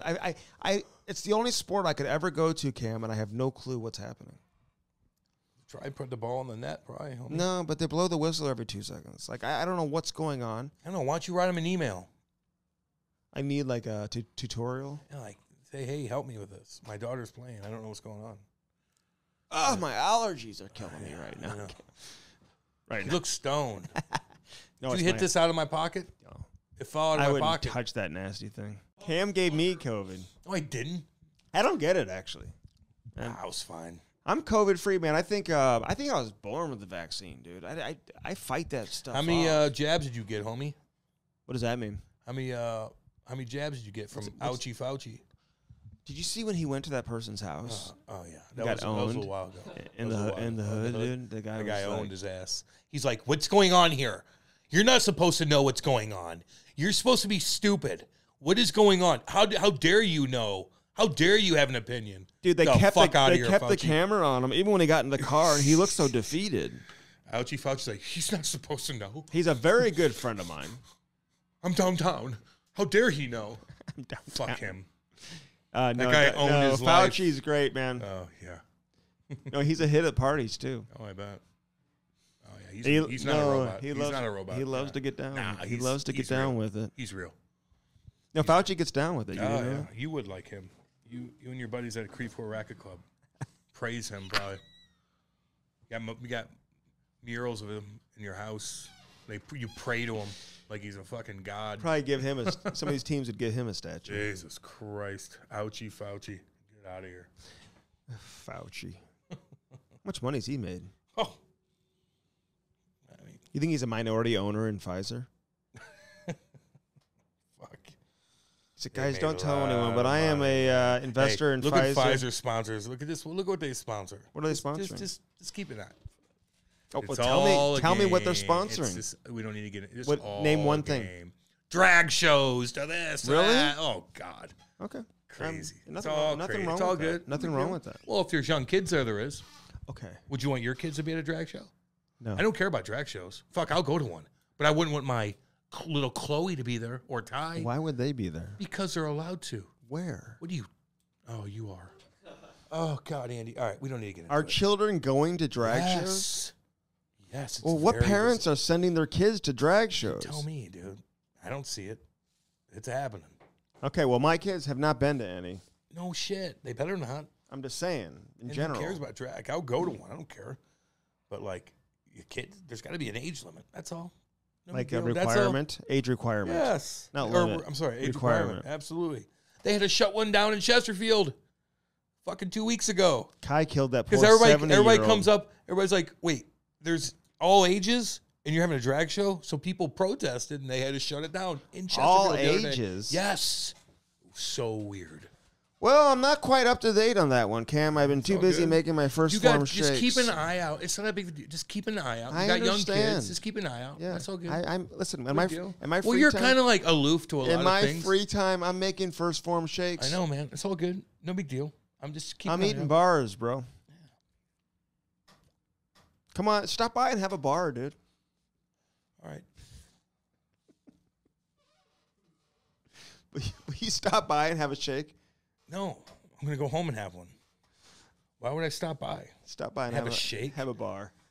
Yeah, I got first form bars. I'll be right over. I got the veggies and the greens. I got everything. Shit. Firstform.com/Cam and Strick. Go there today. Bellman and Bellman.com. Even if they're out of sushi, man, they're going to give you the best customer service you'll ever get. At Bellman, you get what? Swinging dick. They're located in Troy, Cam, in Troy, Missouri. Where? Troy, Missouri. It's very close to St. Louis. It's a beautiful drive out there as well, and they got the best selection. Everybody gets qualified, Cam. Everybody gets qualified. Yeah, you get bad credit. So you get bad credit. It's a non-issue. It's all good. And at Bellman, you get no swinging dicks. And say hi to Danny boy. What up, Danny? Say hi to Kenny. Kenny, what up, homie? Say hi to Dale. Dale. What up, Dale? By the way, getting back to First Form real quick. Get that app. Download that app. Download the app. You need to get that app. Easy peasy. Firstform.com. Get the app. But Bellman and Bellman.com, man, they have the best selection anywhere. They got the Buick GMC on one side of the street. On the other side, Cam, very close, you got the Chrysler, Dodge, Jeep, and Ram. Yeah, so they got something for everybody. Got it all. Get yourself a nice ride in time for the spring and the summer. Maybe you'll even pick me up in the Jeep. I'll bring a couple bars so we can go cruising, you know? Yeah, drink protein shakes and stuff. Yeah, that'd be cool. Of course, Sparks and Sparks.com, SPARX. Say hi to Steve Jones. Hey, Stevie. He's the man, dude. Almost every NHL team is traveling with a Sparks machine. Don't have Seth sharpen your skates and ruin the weekend. And you wonder why your kid sucked and didn't perform and he's falling down all over the ice, losing an edge. Well, there's a reason for it. So just make sure you do what you need to do to make sure your kid performs at the highest level. And take it in your own hands, man. Do it where it's convenient. Get your own skate sharpener. I mean, if you would have told me 20 years ago, Cam, I'd have my own skate sharpener in my house, I'd never believe you. So it truly is incredible. Get that Sparks and get it today. And use that promo code Cam and Strick. It's going to save you more money than Black Friday and Cyber Monday. Hell yeah. And gel sticks and gelsticks.com. It's a weighted stick, so when you start stick handling and shooting, you go out there for the game, Cam, the puck feels like a little golf ball, doesn't it? Yeah, it does. It's Speaking easy, of man. which, we're going to play some golf very soon. Yeah, no. I was going to do it over the weekend, but I didn't. Yeah. Oh, yeah, you're supposed to golf on Sunday. Yeah. Yeah. We felt like shit. Well, we've got those auction winners that we're taking out, too. So that's fine. I need like a warm-up. Can you, I was thinking this the other day, in the clubhouse, they should have one of those things, a range, so you tell you how many yards you're away from the... donkey. They got on the golf cart. People always will you make sure you find They'll that? Always have that for me when I come golfing. Yeah, you need it. Okay, have that for me. And get that gel sticks. I may even use that gel sticks golf club before I go out there on the links and go out there and swing and hit them around. You know what I'm saying, Cam? Yeah, I'll give you all the help you need. Okay, appreciate that. Gel sticks and gelsticks.com. All right, this has been episode number 232. Wow, with Jared Rittenhouse Boll. Awesome conversation, man. We appreciate his time. Dude. We love and you, for Jared. joining us on the Cam and Strick podcast. Check out our Instagram, check out our Twitter, check out our website, camandstrick.com. If you're new to the podcast, welcome aboard. Hey. Great having you. Check out all the previous episodes. Find something that a player or something you want to listen to. Listen, an era. Could be a scorer, could be a Hall of Famer, man. Yeah. Could give be us anything. some ideas, and we'll get a hold of them. We'll get them on. Like but we even always previous episodes, man, find something that you like. Dude, we got such a variety for everybody. Although when I tell you guys to give us people that we had on the fucking podcast, you give me people that we've had that we've on already the had. podcast. I've experienced. Stop doing that. Look through the list and then find a guy, because Andy and I sit and we talk for hours. Like who. We write all these guys down. Help us with that. If there's anything else you guys want us to change, let us know. We love all you guys. All we want to do is entertain you, help our sponsors out, because they'll keep this damn thing going. And plus, they're great anyway. Leave messages. I have my shit open, man. You could ask me goddamn anything, and I'll answer it. We love all you guys, man. Thanks for listening. No question about that. All right. Have a great day.